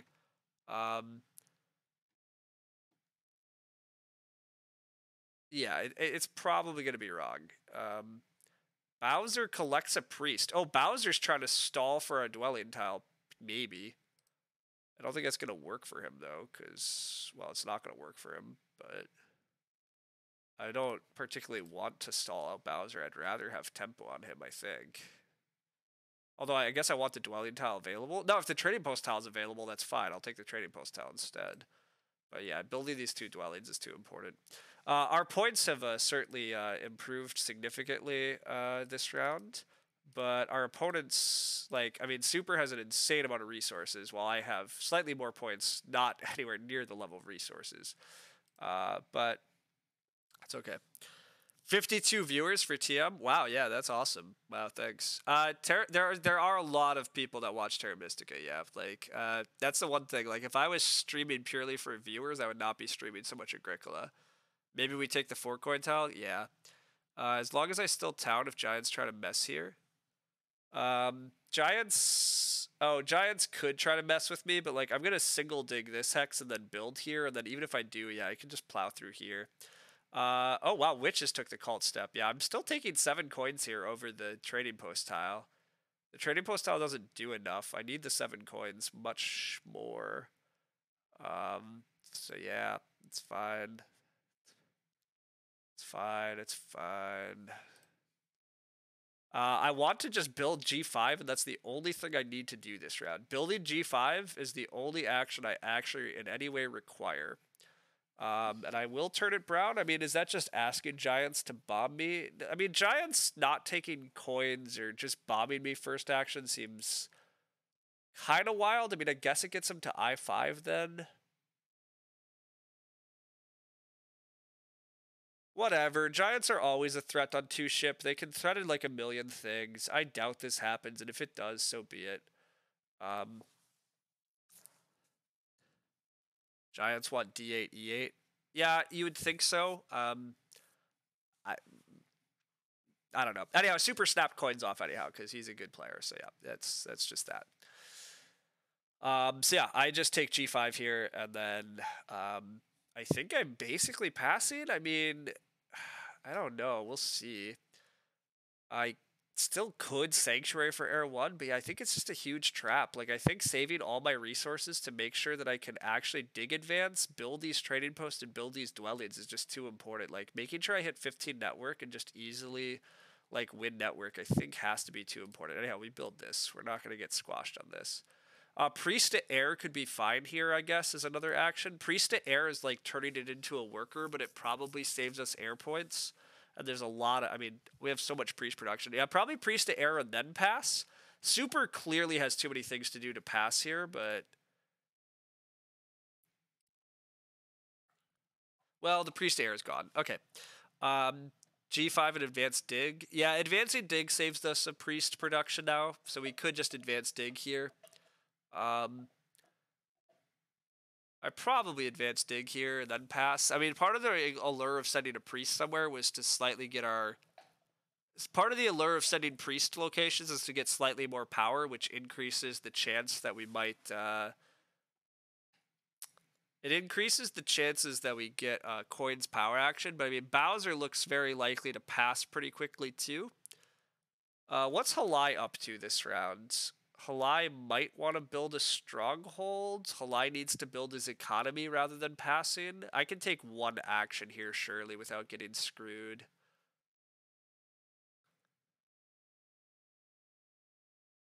Oh, Water 1 got blocked from Super. Yeah, okay. Yeah, let's just get our dig advance out of the way. God, I need so many workers. I might have to take a worker town. Like, still, yeah, this sanctuary can't be worth it. I need so many workers. I guess some of these priests can be workers, but yeah, I'm just gonna pass. I guess I pass. If I need so many workers, maybe I pass for the trading post tile still. Do I value like a worker at 2 coins? That almost has to be true. Yeah, the TP does look pretty good. The TP tile also has to annoy others. So I'm guaranteed a victory point tile, but the big building one's not very good, and I don't have things to do. Like, I don't have enough good actions to take this round to really want to hang around it much more. Like, what else am I doing? Building a dwelling that doesn't earn income? Cool. I could build trading posts, but they're just 3 points extra next round. So, yeah, I think passing on to the trading post tile has to be right here. Bowser might do it right in front of me. It's not clear to me Bowser has any other actions that are worth it here. I mean, maybe Bowser wants the cult step still, because my cult game is turned pretty ugly, by the way. But mermaids have only built 6 structures. Yeah, I mean, again, Halai is running some stuff.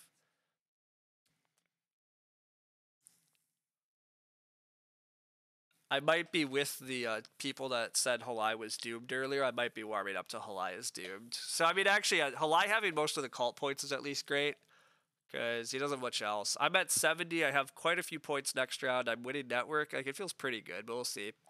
Bowser took the cult tile over 7 coins, so it feels like he has to be looking for the cult step. Yeah, I mean, maybe he thought he was going to win the air track with it, though, and Halai focused on winning air. But I guess Bowser, yeah, I mean, Bowser can get one more worker if he just advances on air, although Bowser doesn't have a worker problem. He has a coin problem. Yeah, I really don't think I'm getting leeched this round, so I don't think I get a coins action, though. But we'll see. Double dig for Halai, just getting himself some network area, getting himself some town space, I guess. Yeah. I guess Bowser wants to build D3 still, and yeah, that's actually what happens, so, okay, that makes sense. Yeah, I think I pass here. Again, I'm not getting a coins action, so that's a bit of a bummer, but I guess it's fine. I need 9 coins plus 8. I need 17. Oh, and I might need to advance ship. I do have to advance ship, right? Oh no, C5. If I build C5 next round, I actually don't need a third ship in.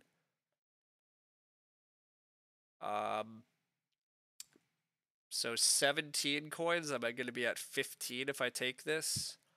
Okay, I'm probably fine.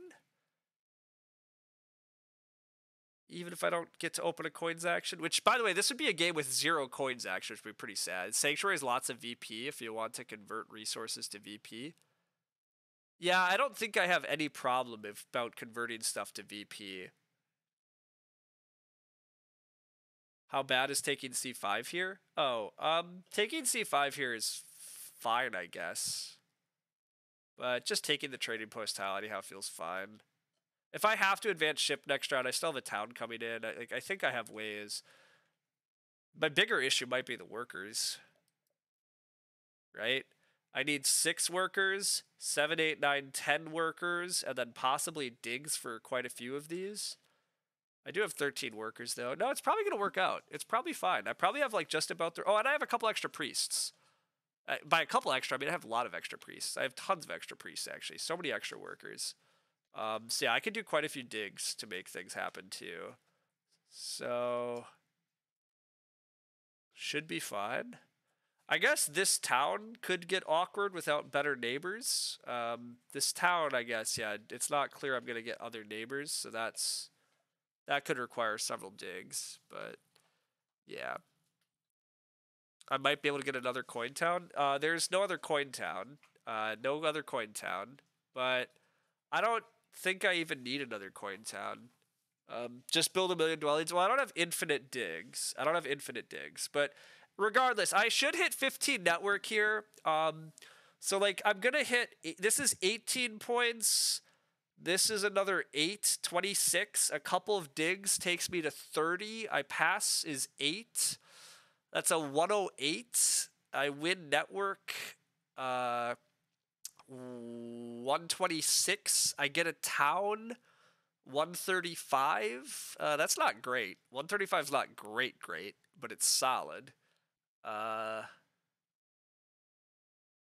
get not a lot of cult points. I mean, I have a lot of priests, so maybe I sneak a few more, but I guess I get like 5 cult points, so that's going to be about 140. Like a 140 for points this game. 140 should be competitive. It's not guaranteed to win, but it should be pretty competitive. Super is probably my biggest competitor. Halai, I think, is going to just run out of points. Like, all these dwellings are not points for Halai. And Halai already has several trading posts up. I mean, I guess he's going to build Air 1 yet. Depends a bit on what pastels. Halai also wants to build a stronghold, though. Yeah. And Halai will get another town. Yeah, he's building a trading post just so he can build a stronghold into a town, though. Halai's going to score quite a bit, though, still, too. Like, he's going to be pretty close this game. Bowser also has most of the other remaining cult points. Yeah, I don't know. Everybody has it. It's going to be pretty close. Super ties network, surely. Super built 2 early temples. Super tie network feels bold to me, or, like, unlikely, right? Super's gonna have to build 3 trading posts, 4 dwellings. I guess he has 1,000,000 resources, but the hexes are surely the biggest problem. I guess Super has a bunch of hexes hanging out over here if he gets more digs. Super probably ties network, I guess. But does Super even get another town then? Like, it kind of looks like Super's trying to force a town over here. Or he's just giving himself trading post locations. Super also is the one that doesn't have water 1. Yeah, I don't know. I think it's going to be a pretty tight game all around. We'll see. Yeah, I'm not sure I buy the super tight network theory either, though. I think it's the hex problem, right? Yeah, I agree. He needs 4 more hexes, and he only has 1 more dig. Or I think he only has 1 more dig, right? Yeah, he does only have 1 more dig. I mean, maybe he gets there. It's only 4 more hexes, and so I mean, this does only he probably can tie network because it only requires 1 double dig in order to make it happen. But then it means no other town. So he ties network without a town. It's probably fine. E2 G1 G2 hard dig. Oh, E2 also gives him G1. Well, that still doesn't give him a town? Oh, no, it does give him a town because of the hard dig. And because he gets G1, G2. Yeah, I don't know. We'll see. I mean, Super maybe does time my network. So maybe it's only 15. Super should advance dig. Yeah, I guess that's actually possible. Super advancing dig's not. Although Super can't, there's no way Super can advance dig and tie my network, right? That's an insane amount of resources still to do that and this. I get he has a lot of resources, but does he really have that many? Maybe. Whatever. He'll do what he does. His economy is huge. His economy is definitely huge. He took a coin town. He took, he got a lot of leech, partly from me. But we'll see. Whatever, it's fine. Again, ultimately the thing is, after looking around a lot here, it's kind of interesting to think about what's happening, but I don't know if I can actually, I can't do a lot to change a lot of what other people are doing, and I can't do a lot to change what I'm doing, right? I kind of am doing my thing, and they're kind of going to do theirs. Sanctuary this round. We talked a lot about the Sanctuary, but I'm pretty sure the Sanctuary was wrong for me. The Sanctuary is quite point efficient, but I think it really hurts network. And I guess I could have just taken second on net. Oh, for Giants. I see. Sanctuary for Giants? Maybe. But that also feels like a lot of points. Well, Sanctuary Air 1 for Giants, though, instead of advancing dig, is also point efficient for them. Yeah, I don't know. We are just chatting idly. We don't have a lot of decisions. I don't think we have a lot of decisions to make in the final round, even. My first action this round probably is going to be build C5, just because building C5 is, it does guarantee me that I don't have to try to find a way to afford this shipping. And that feels pretty important, or valuable. It's worth doing. And then I just build a trading post. I build a dwelling, build a trading post, build a dwelling, make a town, build a trading post, build a dwelling. You like the Sanctuary for Giants?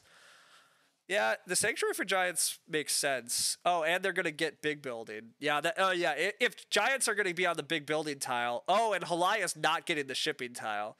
Oh yeah, Sanctuary Giants makes a ton of sense then too. The fact that since they're gonna get this tile, but that also makes Super tying me on network that much harder. Yeah, Halai has no pass tile here, so yeah, never mind. I'm also not worried about Halai's game. I should be able to beat Halai.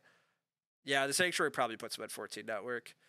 Is building C5 better than building E2 and making Super's game hard? Well, that's an interesting question. Do I just build E2 first action and meddle with things? Interesting. I mean, if I take E2, I might need 3 shipping, but the only way I need 3 shipping is if Super takes C5. Seems really unlikely. C5 is a complete distraction for Super. If I take E2, how much does it hurt Super, though? Super just takes F4? I guess it makes Super's touting a lot harder, though. Yeah. It feeds Halai a bunch of... It does feed all my opponent's leech if I take that Hex, but... Super doesn't lose that much. Halai might have time to take C5. I don't think Halai possibly takes C5. What does C5 do for Halai? It doesn't give him a town. It doesn't give him... Like, he doesn't have Earth 1, right? Yeah, like, Halai's not building dwellings. Like, witches are going to beat him on... well, I guess Halai could be fighting network. Okay, maybe Halai fights network. Yeah. C5's under 0 threat. You also think I'm just beating Super. I'm even on cults. I have water 1 and I have more points than him. Yeah, I mean, that's the thing. Like, I'm actually not sure Super's my threat either. Like, I think I'm beating Giants on network anyhow. And I think I'm doing essentially the same thing Super is doing next round.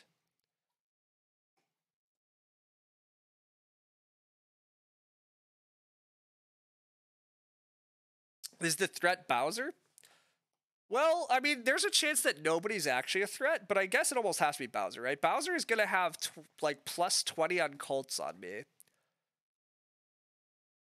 Bowser's also going to get a lot of Water 1, Earth 1 points in the final round. He's behind me on network, but he's significantly ahead on cults. Yeah, I mean, Bowser almost has to be the threat, right? So, if Bowser's the threat... I don't know if there's a lot I can do. So... I don't think I'm going to do anything about it. Like, I think... I don't think I need to mess with anything or anyone. I think I probably do just take C5.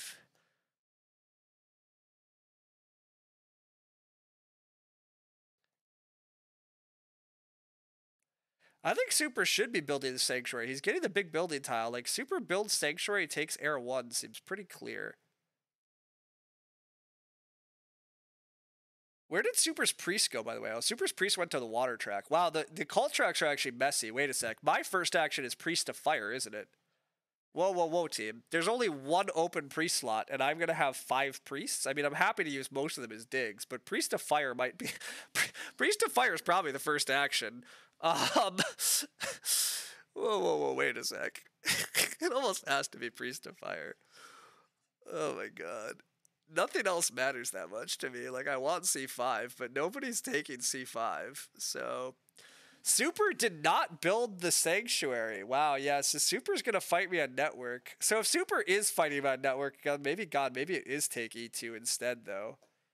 But again, it doesn't even matter if Super ties you on network. So we're at the same points. Super has a decent bit more resources, but it's pretty close. I have water 1, he doesn't. He has less pass points if he's not building a Sanctuary. I probably don't actually care then. Yeah, I think I'm taking this pre-slot first action. I think that's just what I do. And then I probably respond with C5. But maybe I take E2 if Giants don't. Kalai can take another coins action even though he doesn't need it. But what else is he going to do? I guess he could double dig. Oh my god, if Super gets the coins action, that's pretty sick. Oh, and actually if double dig happens, what do mermaids have to take but take C5? Oh, that's awkward. H7 is the play. I don't think I have enough resources for that. I don't think I can justify triple digging actually. Like I don't think that's a smart use of my time, unfortunately. There are scenarios where triple digging puts me in trouble. It could be part of my town, but it doesn't have to be. Like, I don't need H7, I6 necessarily. Like, that could work, but it does give me a free brown, but it's still 3 digs. Like, I don't need to 3 dig. I also still feel like I need C5. Halai did take the coins. Super did advance on digs. So Super is advancing digs. I think no Sanctuary is a mistake too, but... Or for Giants, it seems very confusing. Like... It was a lot of points for Giants, but digs is fun. Super should have built that yellow. Yeah, I mean, taking E2 is very tempting still. But I super has enough resources. I don't know how much E2 hurts him.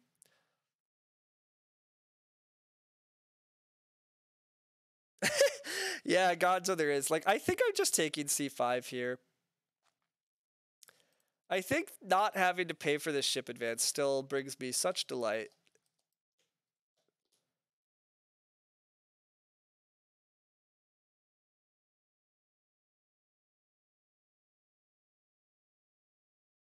And yeah, Bowser's gonna hard dig H7 probably, but it's fine. I have a neighbor. Bowser. I mean, the more I'm looking, like, Bowser doesn't have the resources to build everything he wants to, right? Like, I mean, Bowser will win network over mermaids, and he does have good cults, but I don't know if Bowser has enough resources for me to be that scared here. We are out of dwellings. Yeah, I can't build E2 yet. I will eventually build E2, by the way. I'm all for building E2 now. Now that I have this set up, I'm totally fine. I can upgrade G4, upgrade G6, take F7 as my town. So I'm pretty willing to meddle with E2 now. But I have to trading post first, so that's fine. I'll trading post first. If Super gets E2, I think it's fine.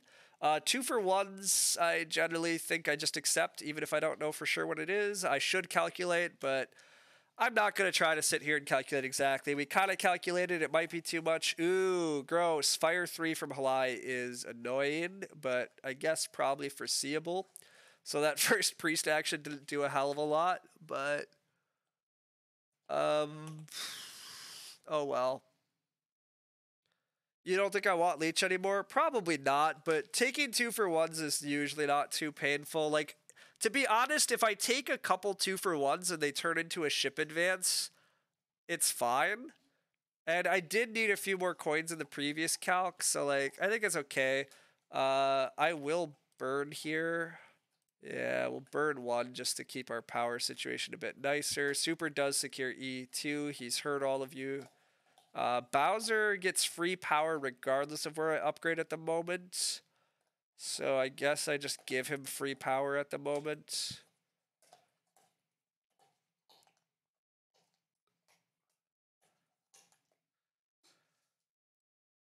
Yeah. You liked that leech? No further. Interesting.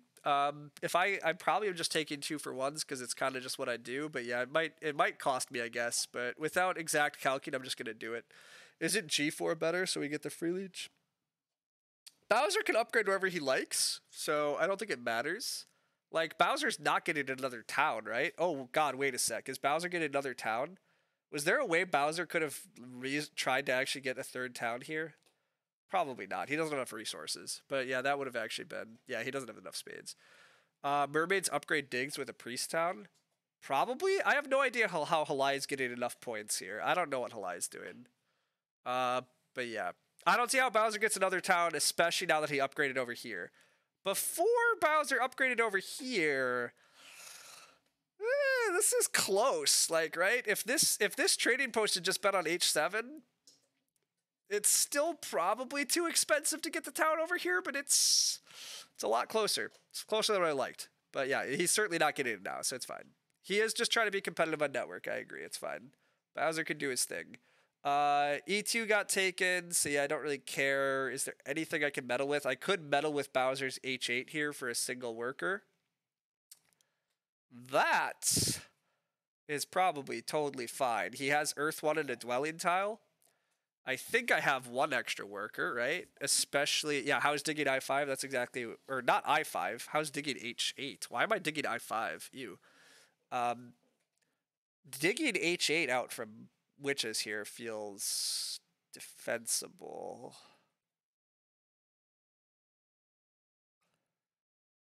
I don't know if it matters. I loop back to, I don't know if it matters.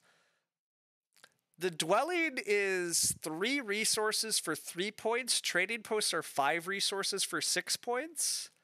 I guess if I take this hex away from him, maybe he just does 2 trading posts. But if he does a dwelling, does he even get his 2 trading posts? So then do I care? I think the answer is I don't care. I'll just offer him his leech now, though. It's fine. I'll work towards getting a town. Like, the 11 VP town might be correct for me. I mean, it might be correct for Halai. But I almost certainly just want the 11 VP town, so I'll just work towards it here.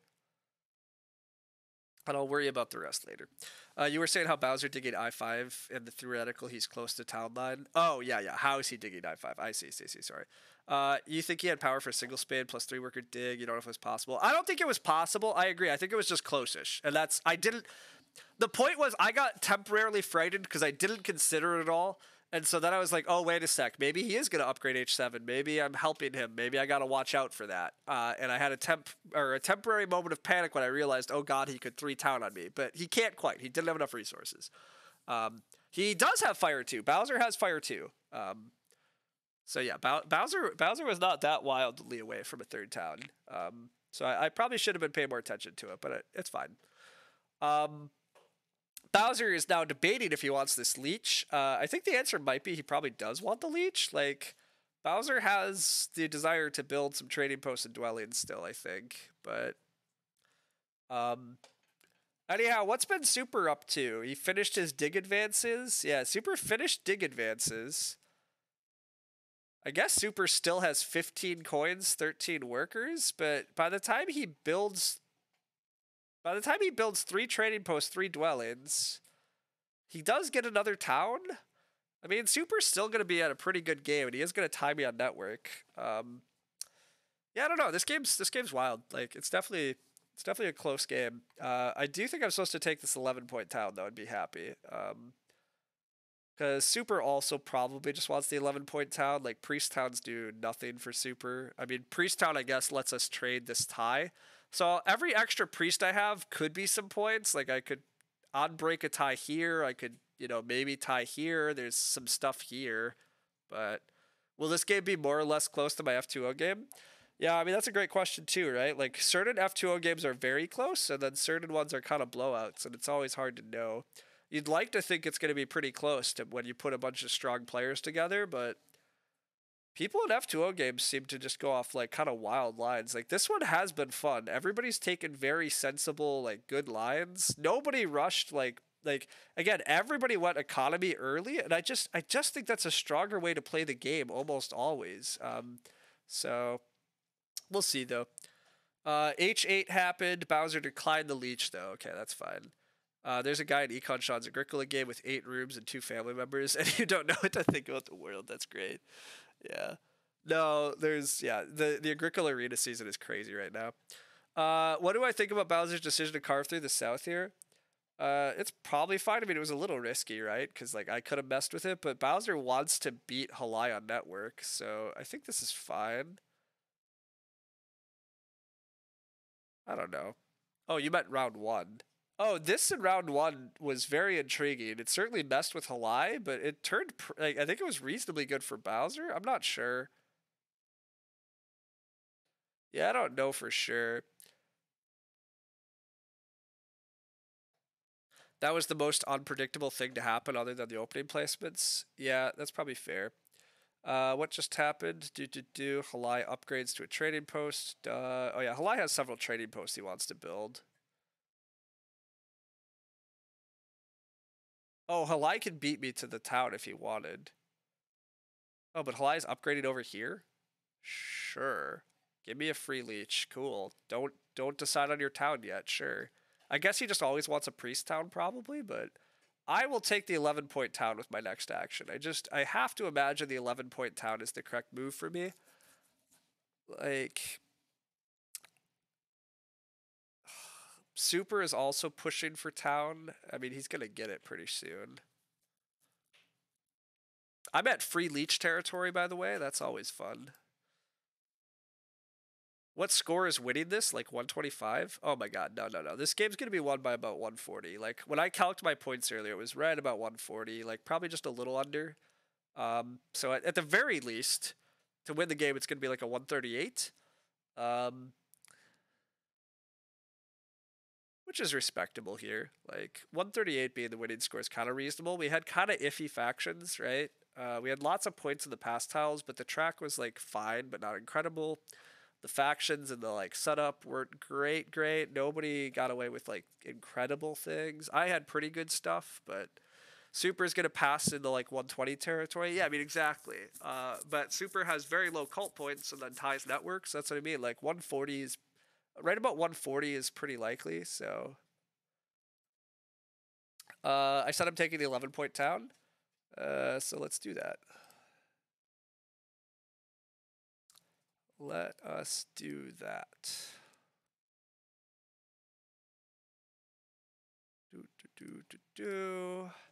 What else could I take? I could take a ship town. I don't need that. I could take a worker town and have 2 more digs, but I don't need that. And then I could have a priest. I definitely have too many priests. Yeah, 11 points just has to be correct for me, and it also lowers the victory point ceiling available to others. I need to build a trading post and 2 dwellings. Those 2 dwellings might be F8, E8 in order to save workers, really saving priests so that I can be as flexible as I want to be on the priest situation.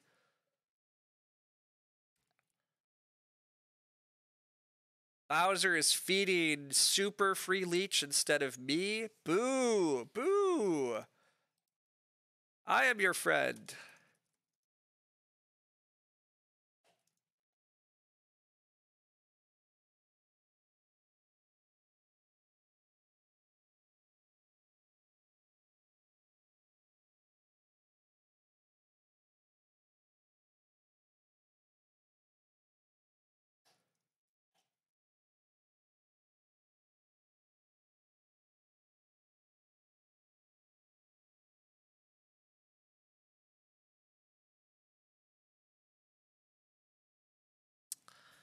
Not I7, I6. Oh, I7, I6 saves even more workers, sure. We could do I7, I6 because that's fun. I mean, it feeds Bowser more leech, but it probably doesn't matter at this point. I mean, Bowser's game's pretty good too, but... sorry, what am I doing? Oh, I can build a trading post, though. Trading post. Remember that whole thing where we just were yelling at giving super free leech?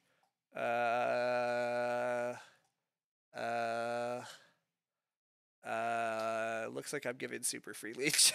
I can't avoid giving super Zardy free leech here. I could if I upgrade here. Oh, weird. Okay, how much do I want to build this dwelling on I7 and upgrade it in order to not give super free power? The answer is kinda, right? Bowser can't build a trading post at the moment. Bowser can't build a dwelling at the moment. Yeah, Bowser's definitely less of a threat. So let's just slowly head over here, and we'll give Bowser some leech. I mean, the bigger issue is Bowser might want all this leech. Citation needed. Nice. Yeah. Yeah. So no.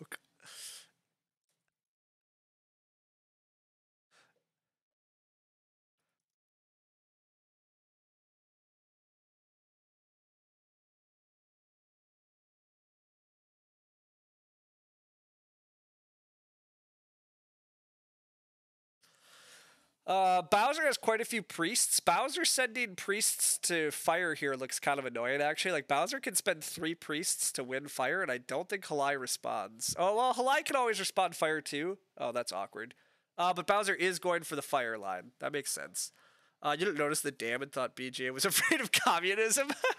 Yeah, no, it is always funny what BGA flags, and like admittedly, BGA flagging communism seems like a thing they might do. But yeah. Super Zardy's getting more powered offered to him. It's fine. Halai says, "Oh no, the halflings denying the leech themselves." Now you can't convert. Oh, did Halai mess up here? Oh, Halai declined doing conversions. I think he's done. Oh, and he is gonna probably temple for fire too. Yeah, I'm not sure he can. Halai might need that resource. That's unfortunately, but we'll see. Whatever. Do. All right. Who's actually winning this game? Is it us? Is it giants? Is it witches? I don't really know. I kind of did point calcs earlier, but doing them again's annoying. It's just definitely not Halai. I'm very much on Halai has the fewest points. He has no network. He has no pass tile. He has good cults, which is great, but yeah, Halai's clearly out of it. Halai's like very far behind. He does get Fire 2 here and can form a town, so that's fun, but yeah.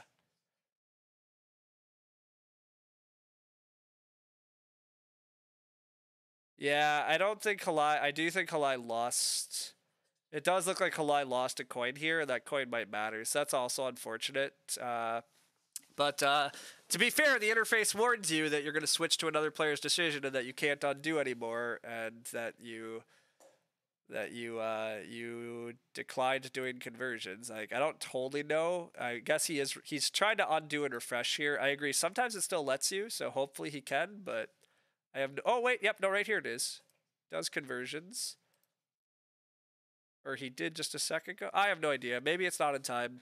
It is unfortunate. I'm not sure. That coin does look like a difference. Yeah, I agree. The coin might be a difference. I do feel for him. I think it's fourth regardless, so, like, it probably doesn't matter that much. But, yeah, it is always tough to, like...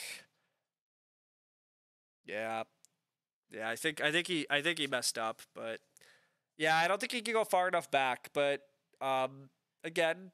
the only thing I will say is that it again, you literally have to click the button. So, I mean, I feel bad, but also, like, the interface does try to warn you about this. An unforced error is a bit of a... Yeah, I mean, it's unfortunate for sure to make an error here, but...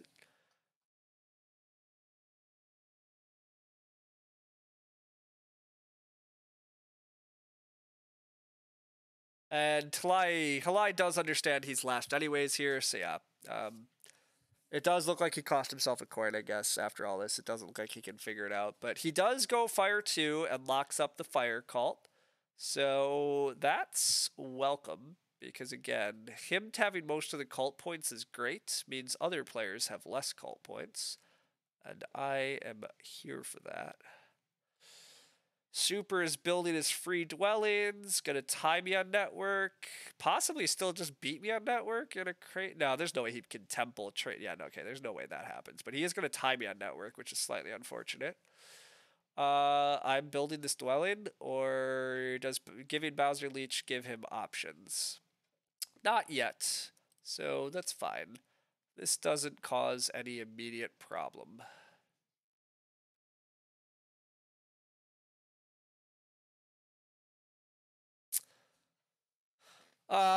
Yeah, so yeah, this is a really cool looking game. I would not be too sad if this is like loosely what happens in my F2O game tomorrow, where a bunch of people do a lot of fun things and nobody got kicked too tremendously hard. I mean, I guess Halai got kicked pretty bad by this whole witches thing, but man, whatever. Yeah, this is whatever. Lakes is a tricky map because, like, almost inevitably somebody gets cut off. Probably, if you were Halai, you'd be incredibly salty. I'm not sure I'd be incredibly salty because, like, I feel like some people noticed this during, like, we were talking. Like, I don't think it's that insane to have, like, not foreseen that. Yeah, that's what I mean. Like, you guys said during bidding, like, people were talking about during bidding that mermaids might need to start down some of these hexes to better protect them, and doesn't actually have to start E4 in this matchup necessarily. And like, but I agree. Like, it does suck to have your game like kind of killed very early. But am I planning on streaming my own games with no chat? No. Yeah, people just go to the mainstream. I don't stream stuff during F2O. Chris wants us on camera anyhow. And if I'm really if I'm in a tournament game, I mostly want to be really focused. Like, admittedly, during those Agricola mini tournaments, I streamed myself still, but it's kind of a different level still, even those, in my opinion. I don't know. For Terra Mystica, it's going to be a lot better if I can be fully focused. If I'm playing in a tournament tomorrow, like, this last round, I would have actually known if I needed that leech for 2 for 1. Like, I would have had my pen and paper. Like, I would have calced it. I'll do that tomorrow. I don't like being that much of a tryhard normally because I just don't care. But for the F2O game, I'll put in that level of effort. Yeah, the mainstream's super fun. Like, that's also just what. Like, they have great casters. There's lots of chat. Like, people should be there instead of trying to, like, peer into my insights. The other final thing, admittedly, too, is like streaming yourself during a tournament's a little annoying. Like, I don't think any of the competitors would try to cheat and like get an edge or anything, but you always have to worry about that type of stuff too. Like, it's just not worth any of that. What did Bowser do? Bowser is the one I need to continue to watch about. Bowser sent a priest to the Earth track. That makes enough sense. Giving Bowser a leech still does not give him the ability to make a trading post, and that's mostly what we care about. So this is fine. I want to continue to wait as long as possible to see what I should do with all my priests, whether I should just put them in the ground, whether I should put them to cult tracks, whether I should advance ship, which maybe. Yeah, I don't know. Probably not, but you're in a million meetings tomorrow, unfortunately, but you'll definitely try to stop by. Yeah, I mean, if you can't, you can't, right? Like, whatever, but the F2O streams are really well done. They're good stuff, so. Advanced ship can't possibly be correct. Well, I mean, I have to build a dwelling, but after I build a dwelling, the point is like if I get a free leech and then I actually send a priest to Earth, advanced ship has to be kind of reasonable after that. Like I have to build a dwelling. Build the dwelling. So I have 2 coins. If I send priest to Earth, I have another coin. If I ever actually get this free leech, I have the 4th coin to advance ship. Like that has to be an efficient sequence at that point. Like. Now, if I was possibly talking about converting priests into coins to advance ship, well, yeah, then I should just dig or keep using them on the cults, but.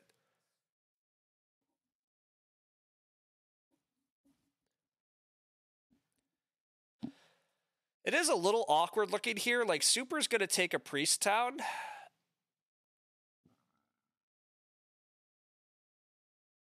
Yeah, Super's going to take a priest town.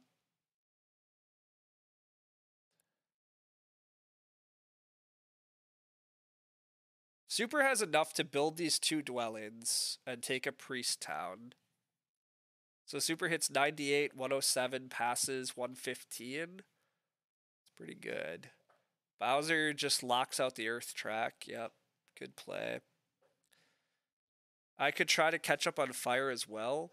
I don't need to take points away from Bowser, I'm pretty sure, right? Bowser at this point is going to pass and be at 101. He has 6 point on network is 107, 115, 119, 121, 125. I mean, 125 is not a problem. So yeah, it really is just Super. So I guess Super, it's just like, yeah, I don't know. 2 priests and fire gets us a point and 2 power.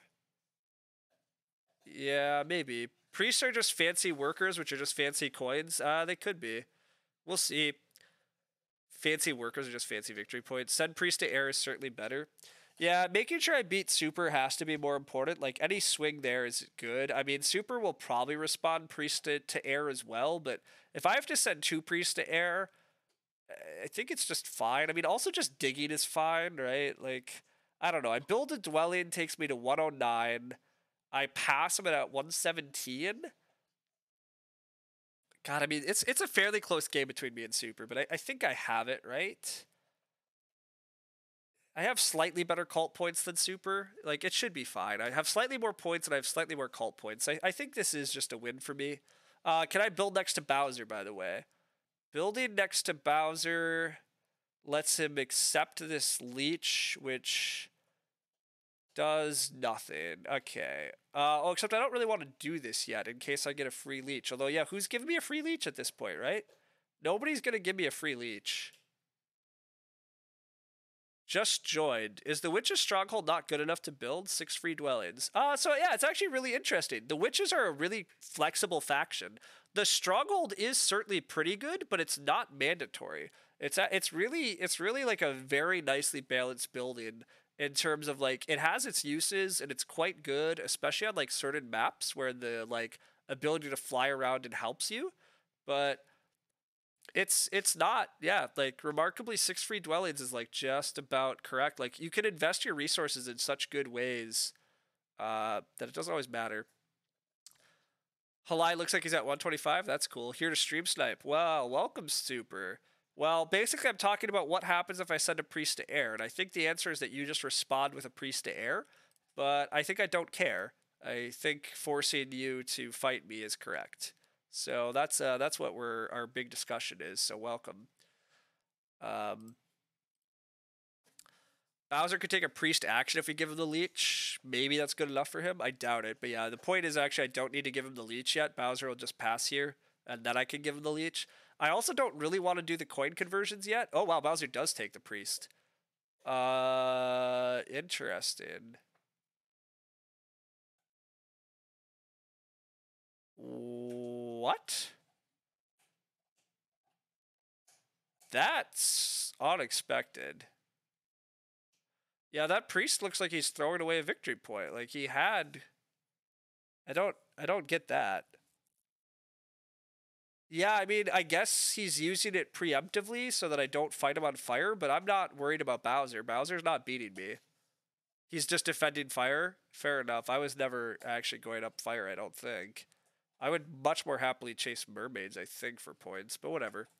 He doesn't. It's true. It's fair. I'm doing the exact calc. Like I've done calcs here, and maybe he thinks he is fighting me, but I'm totally on the fight super train. Um, Fighting super train is what matters here. But now I can build. I could build next to Bowser, but two priest to fire is 2 points, even if I ignore him.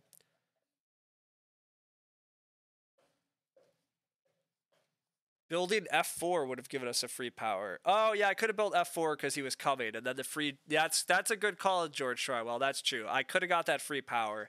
That free power is actually pretty dang good here. But I don't get the free power, so whatever, it's fine. We're just gonna abandon it. It's not coming. Nobody else is building anything next to us.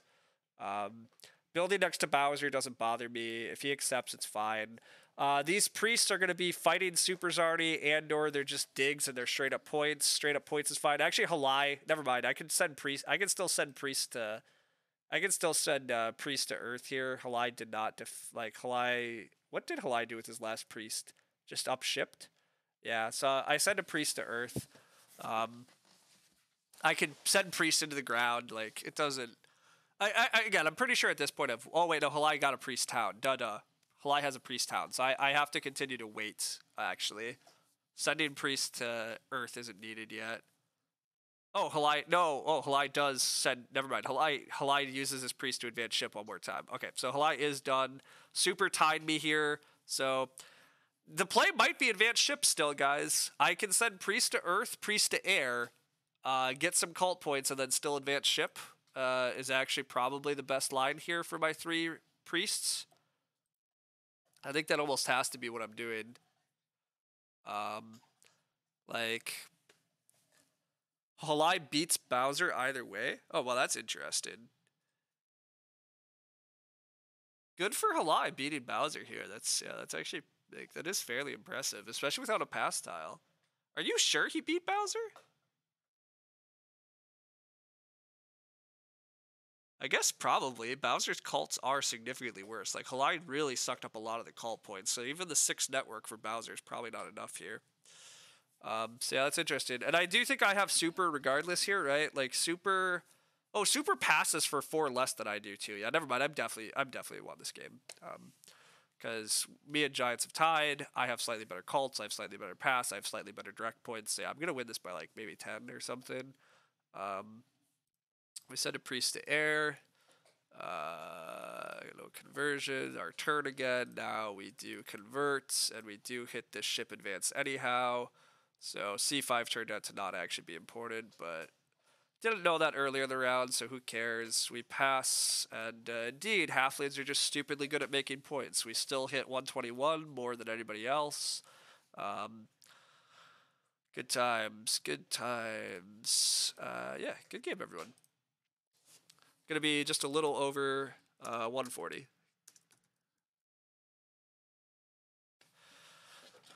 The correct bid was, in fact, just take halflings. Yep, it was still halflings, it turns out. Yeah.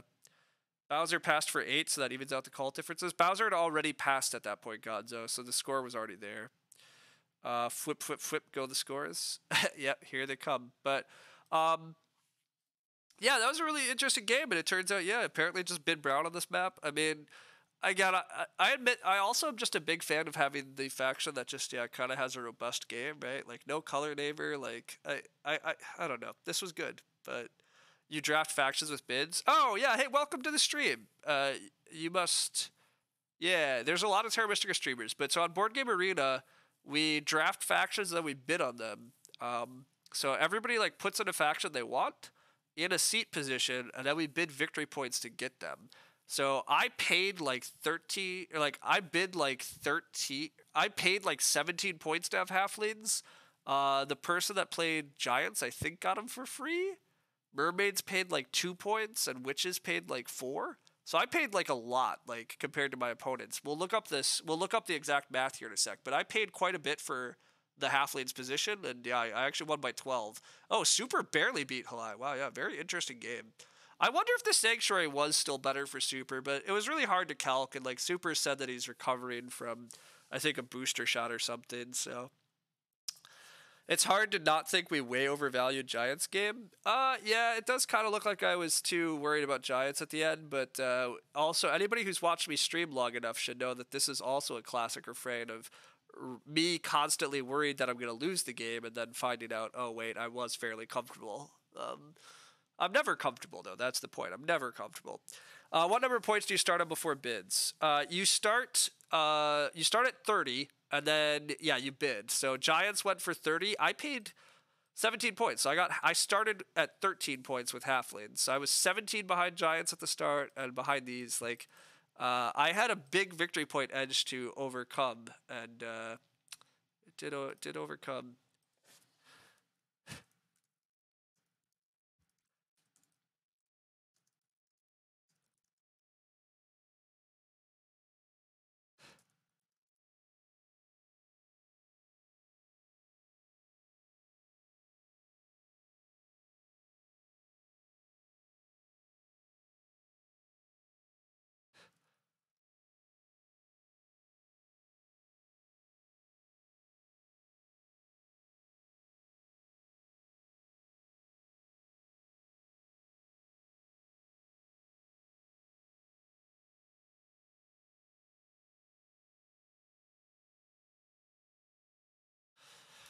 Uh, if I hadn't started at 1, I actually still would have won.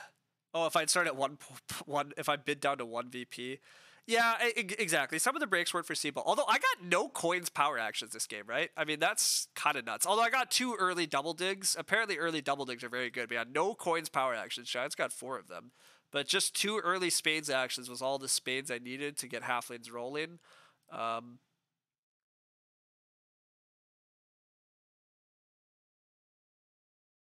Yeah, but the leech though, like these leech numbers are a little low compared to like Fjords, but 47 is high just regardless.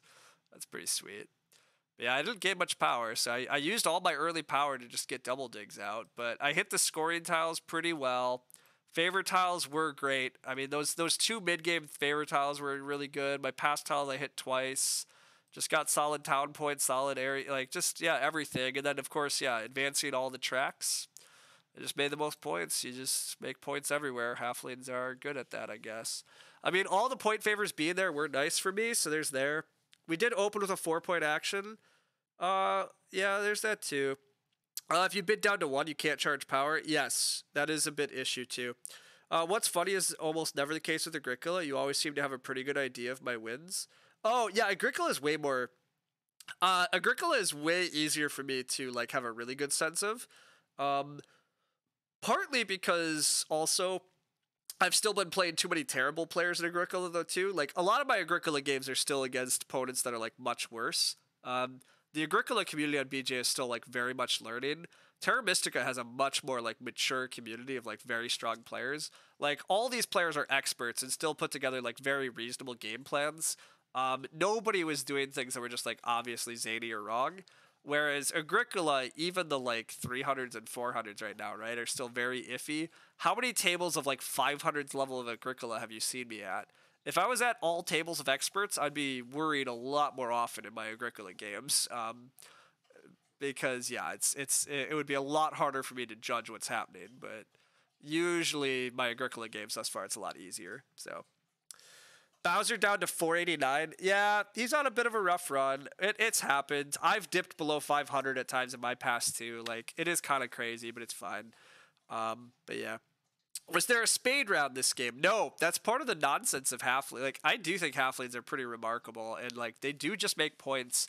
I think Deep Finesse is on to a little something. Like, I think I need to also learn to just throw in halflings a little more because I do think people just. I do oftentimes too just ignore the fact like halflings are like you basically get 20 bonus points for playing halflings, right? Like you're going to advance digs at some point in the game for pretty cheap. So that's 12 points you get because of your advanced digs. And then also the number of digs. Like I dug 9 times this game. Only 9 spades, admittedly, but that's still just 9 points nobody else is getting. So this is 21 points that I get. That that's a it's not a great faction ability, but it's pretty good. And then if brown's a good color, and you're gonna get early leech, and then there's just enough pass tiles and enough ways to make points. Like this is only a 2-town game even, so brown is just broken in general. Yeah, I mean we've also learned that, so I guess we learned all that. You have a question on Agricola. You've seen a couple people rated like 500, but they only play the game without cards. What's up with that? Some people on BGA like certain formats, so they're allowed to play that way if they like, but the rest of the Agricola community will ignore them. Some people on BGA get too addicted to just getting their rating really high, and so you'll find some 2-player specialists that only prey upon really low-ranked players that they know they're going to beat. It happens in Terra Mystica too. It's a little annoying. That's why the arena format is very nice, because everybody has to play the same format, so I wouldn't take normal elo ratings with too much seriousness because there definitely are some jokers that like are playing a completely different game. Like if we go look at the top of the TM boards at the moment, like the top of the Terra Mystica leaderboards are going to have a bunch of names that are playing like in the general 4-player milieu of other experts such as Zevok and Deep Finesse. Wow, Zevok's up to 746. Damn, good for him. It's crazy. But like Zevok, Deep Finesse, Sprockets, Barnawall, Matt the Lesser, Weber, like these are great players that like play the same things. Good Sorry is a 2-player specialist. I'm sure he's great at 2-player, but Longer in particular, he's also probably pretty good at whatever he plays, but it's not like what the rest of us are playing. So, but he gets a really high elo, and he gets a badge for it. So cool. But interesting that factions that make their own points are pretty good, even when there are a lot of points on tiles. Generic thinking. Yeah, that's interesting. Was this an arena game? It was not. Not an arena game. I was doing a practice for the Fire 2 Open tournament tomorrow. For all of those who don't know, Fire 2 Open broadcasts at twitch.tv/Fire2 Tournaments. The 2 being spelled out, TWO, not otherwise.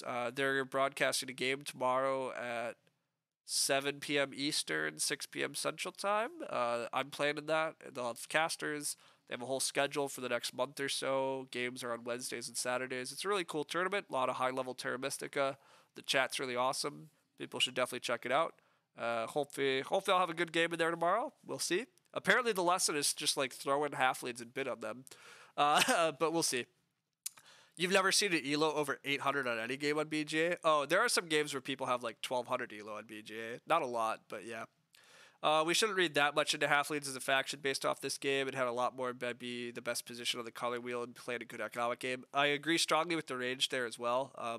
I mean, like, look, a lot of things did go well for me, right? I got 2 double dig actions and got tons of dwellings out. As Zevok said at that time, like, that often kind of leads to a runaway win. If none of the other factions can efficiently put out dwellings because I get all the early double dig actions, that can be a big problem. And that kind of was a big problem for witches and mermaids, right? They just couldn't set up a worker economy. And their whole economy is like just a little tough. Their expansion's tough. They can't compete on network. Giants manufacture their own spades. They had a pretty decent game too. But yeah, I just had too much of that going early. And then being able to take Earth 1 and Water 1 in round 3 is pretty zany too. Like that was pretty fortunate. So, but yeah, cultists are so good. Halflings are pretty good. Yeah, I mean brown is pretty good. Is really there. But yeah. Happens elsewhere too. Have a reasonably high TM rating on BGA, but you pretty much only play turn laced. But against your friends, you'd be wrecked by experts. Yeah, again, there's There's a lot of things. Many top players play halflings more than cultists, blah, blah. Where can you find more BGA streamers? You just found this one. Not actually that big a fan of Terra Mystica. You prefer Agricola. Well, Twitch noob. Okay, yeah, so there are a lot of good streamers that you can follow. First off, yeah, you can learn to follow the board games category, and you can find a lot of people that way. I do stream a decent amount of Terra Mystic at the moment, so that's great. You want to follow. I'm going to type a bunch out for you.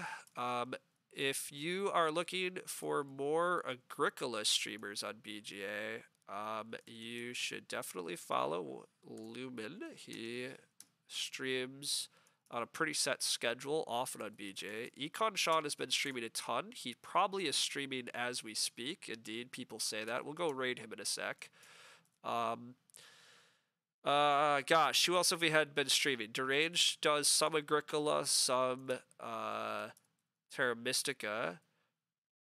Northern Watch has been streaming some Agricola lately.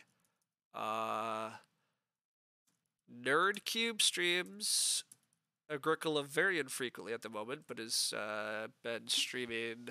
He's very good at Terra Mystica.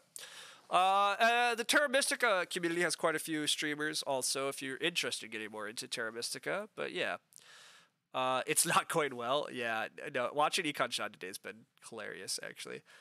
Anyhow, yeah, hopefully we'll see you around more. I do Agricola just whenever I feel like it, so that's a bit of a problem. I do have a Discord where I drop stream announcements. Otherwise, you can just get your announcements through Twitch. But yeah, there's a lot of like really cool Agricola streamers. As for other BGA streamers, we got a raid earlier from Scrappy Kid. He was apparently playing Arnak. I'm not as familiar with what other people are streaming on BGA, but I think there's literally a forum thread for that also that you can find. Yeah, this forum thread. Under the forums, there's share your board game streams. There's only 14 posts, but there are people that do post here with what they're streaming, but apparently not a lot, so maybe that's not a great avenue. So yeah, you prefer Gaia Project over Terra Mystica. Babak has been streaming some Gaia Project. I'm sure there'll probably be a few other. Yeah, Play Agricola streams Agricola and Marushka. Yeah, I don't know if I have their Twitches memorized. Play Agricola. Yeah, well, okay, let's have Twitch Inception for a moment, everybody. Let's look at this. This is going to be exciting. Twitch Inception. Boom. I am streaming. Yeah, is this the channels I follow? Okay, Northern Watch is a Agricola streamer. Econ Sean streams Agricola. Babak49 streams some Gaia Project.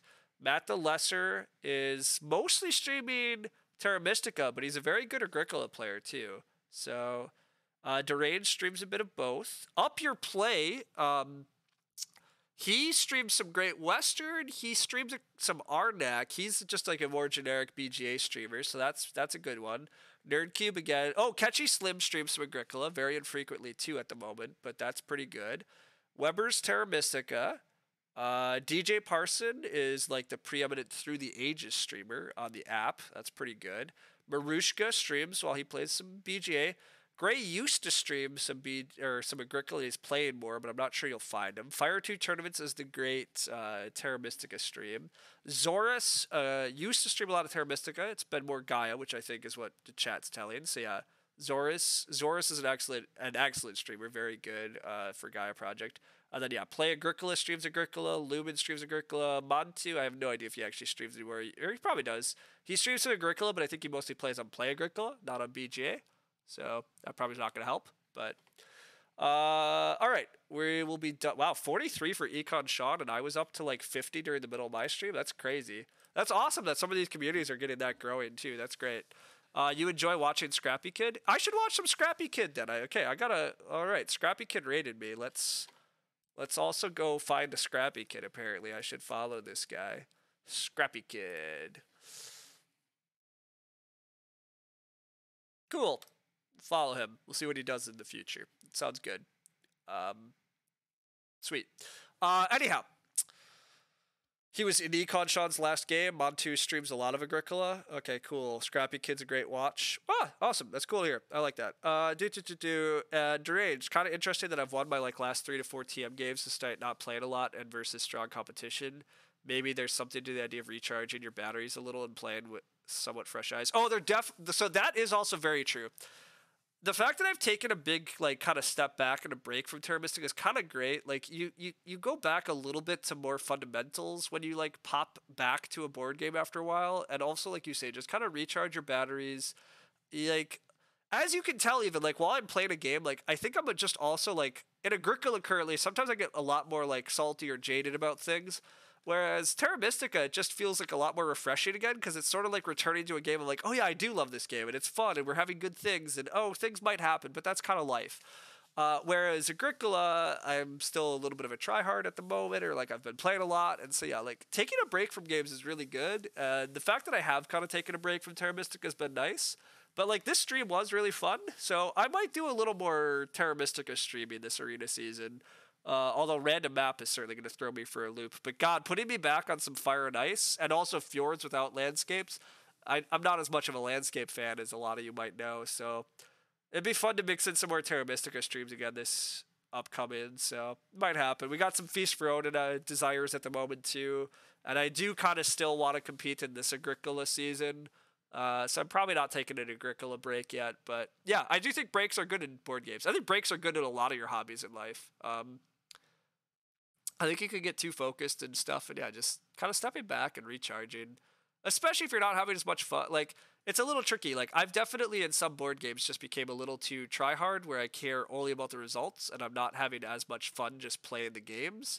And so yeah, that's often also when you know you need to take a step back. Like, if the games are starting to not become fun and you're starting to not like enjoy your hobby because you're trying too hard, like that's yeah, all that's bad too. So breaks are good everywhere indeed. You prefer the Agricola streams over Terra Mystica, but only because you think Agricola games are wilder. Agricola is kind of wilder. There's definitely some like more interesting stuff, but again, I don't hit 50 some viewers on my Agricola streams. I've had a couple Agricola streams that occasionally hit like 30 and 40, but I will admit the Terra Mystica streams, there is also just more of an audience for that stuff, which is cool. It's great. Like there should be. Like Terra Mystica is also an excellent game, but that's what I mean. Terra Mystica has built such an excellent community around BGA. I'm hoping Agricola continues to grow. It seems like it is, which is great because I think it's also a game deserving of that. But it is the Terra Mystica community has a pretty special thing going on at the moment between the Fire 2 tournaments and just the general community and the streamers and everything. Like there's a mature player base, a lot of strong players, a lot of advice, a lot of just like it's a really cool thing. And it's not at all easy to make happen, and it's not all that easy to sustain necessarily either. So hopefully it will, because it's a really cool thing, and I'm glad that I can just kind of pop back in when I'm ready. We'll see what we can manage with Agricola on all that front, but how many viewers Gaia Project would get? Well, that's the trick. It's surprisingly hard to build these communities. I don't think Gaia Project would actually get more viewers. You'd have to build it, and even then, I'm not sure Gaia Project will ever get the level of competitive community that Terra Mystica has. A lot of people proclaim to prefer Gaia Project, but I'm not so clear that that sentiment is shared amongst the kind of competitive mega users of these sites. We'll see. I could be wrong, but I would not be shocked if Terra Mystica continues to be more popular amongst a good segment of like really kind of competitive players. But yeah, who knows? There's fewer people streaming Terra Mystica now than Agricola, so the audience is split. Yeah, the Agricola streamers lately is crazy. Well, especially with Econ Sean. Like, I swear Econ Sean's only job is streaming Agricola lately, so... Oh, yeah. Gaia is very new on BGA, so yeah, building things takes a while. We'll see what happens in the long run. Like, Gaia definitely can get a lot bigger, but exactly, Ghostly. Like, part of the problem is Gaia Project takes a lot longer to play. I think it's harder to analyze. I think it's harder for beginners to like get into it and level up. I think there's less strategy resources. So is there a future where Gaia Project is more popular? Sure. But I don't think it's anytime soon. I think it takes a long time to build these communities and get there. I think Terra Mystica, again, is in a very special place. And I don't think it's at all easy to achieve. So we'll see, though.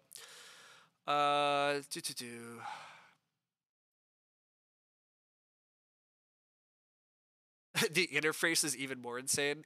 Yeah, I agree with that too. Watching Gaia Project lately just drives my eyeballs nuts. Like, I honestly haven't watched Gaia streams, even though I find Babik and Zorus like pretty delightful to watch sometimes. It's just I can't. I just can't do it. I'll watch Play Agricola streams before I watch Gaia Project streams, just kind of nutty. So, yeah, no. Also, Age, I completely agree. I, I don't think Gaia Project is the better game. I think Terra Mystica is the better game. We're gonna get slightly sidetracked and continue talking way too long on this VOD apparently, but I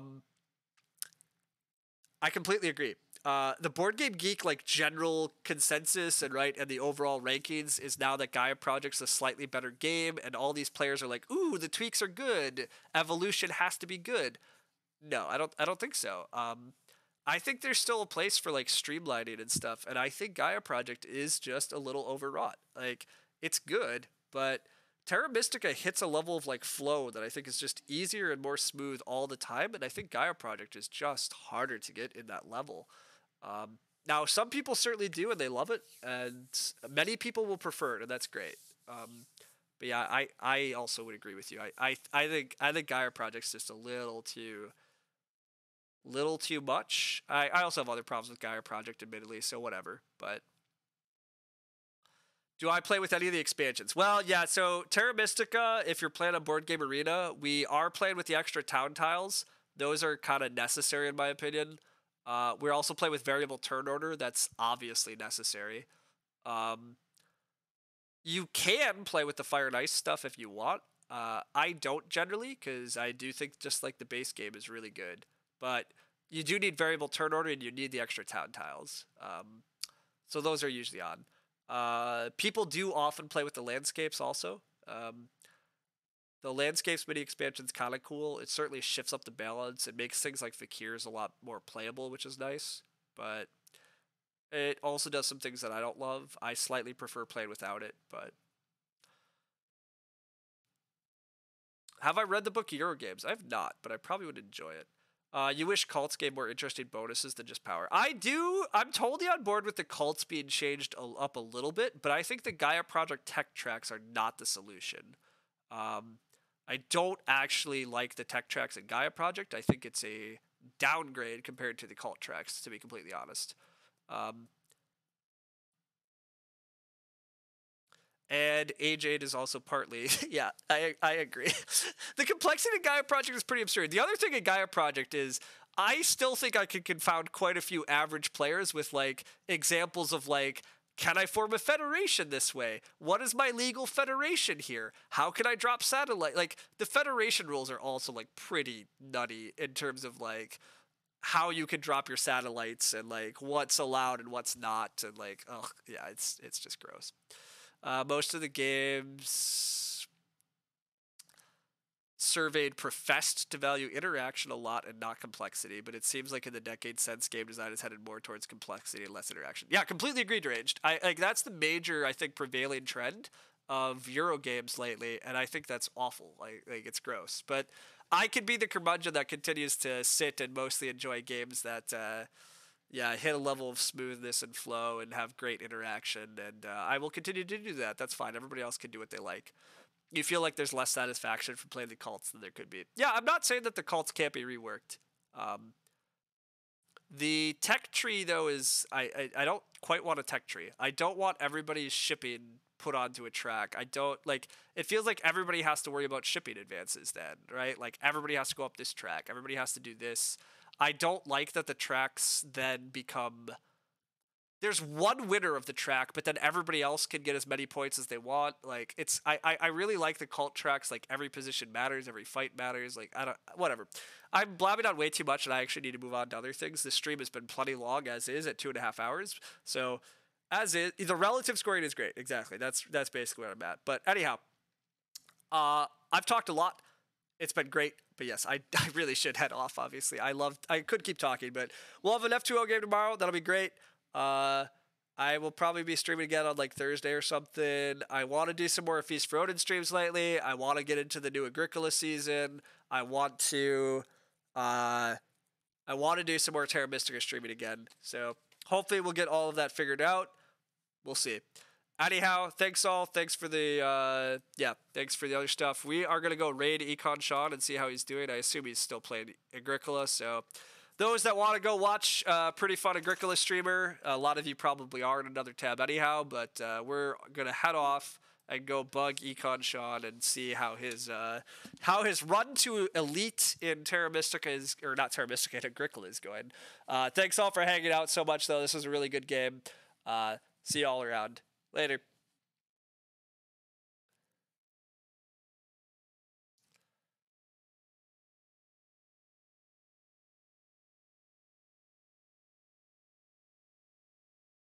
The raid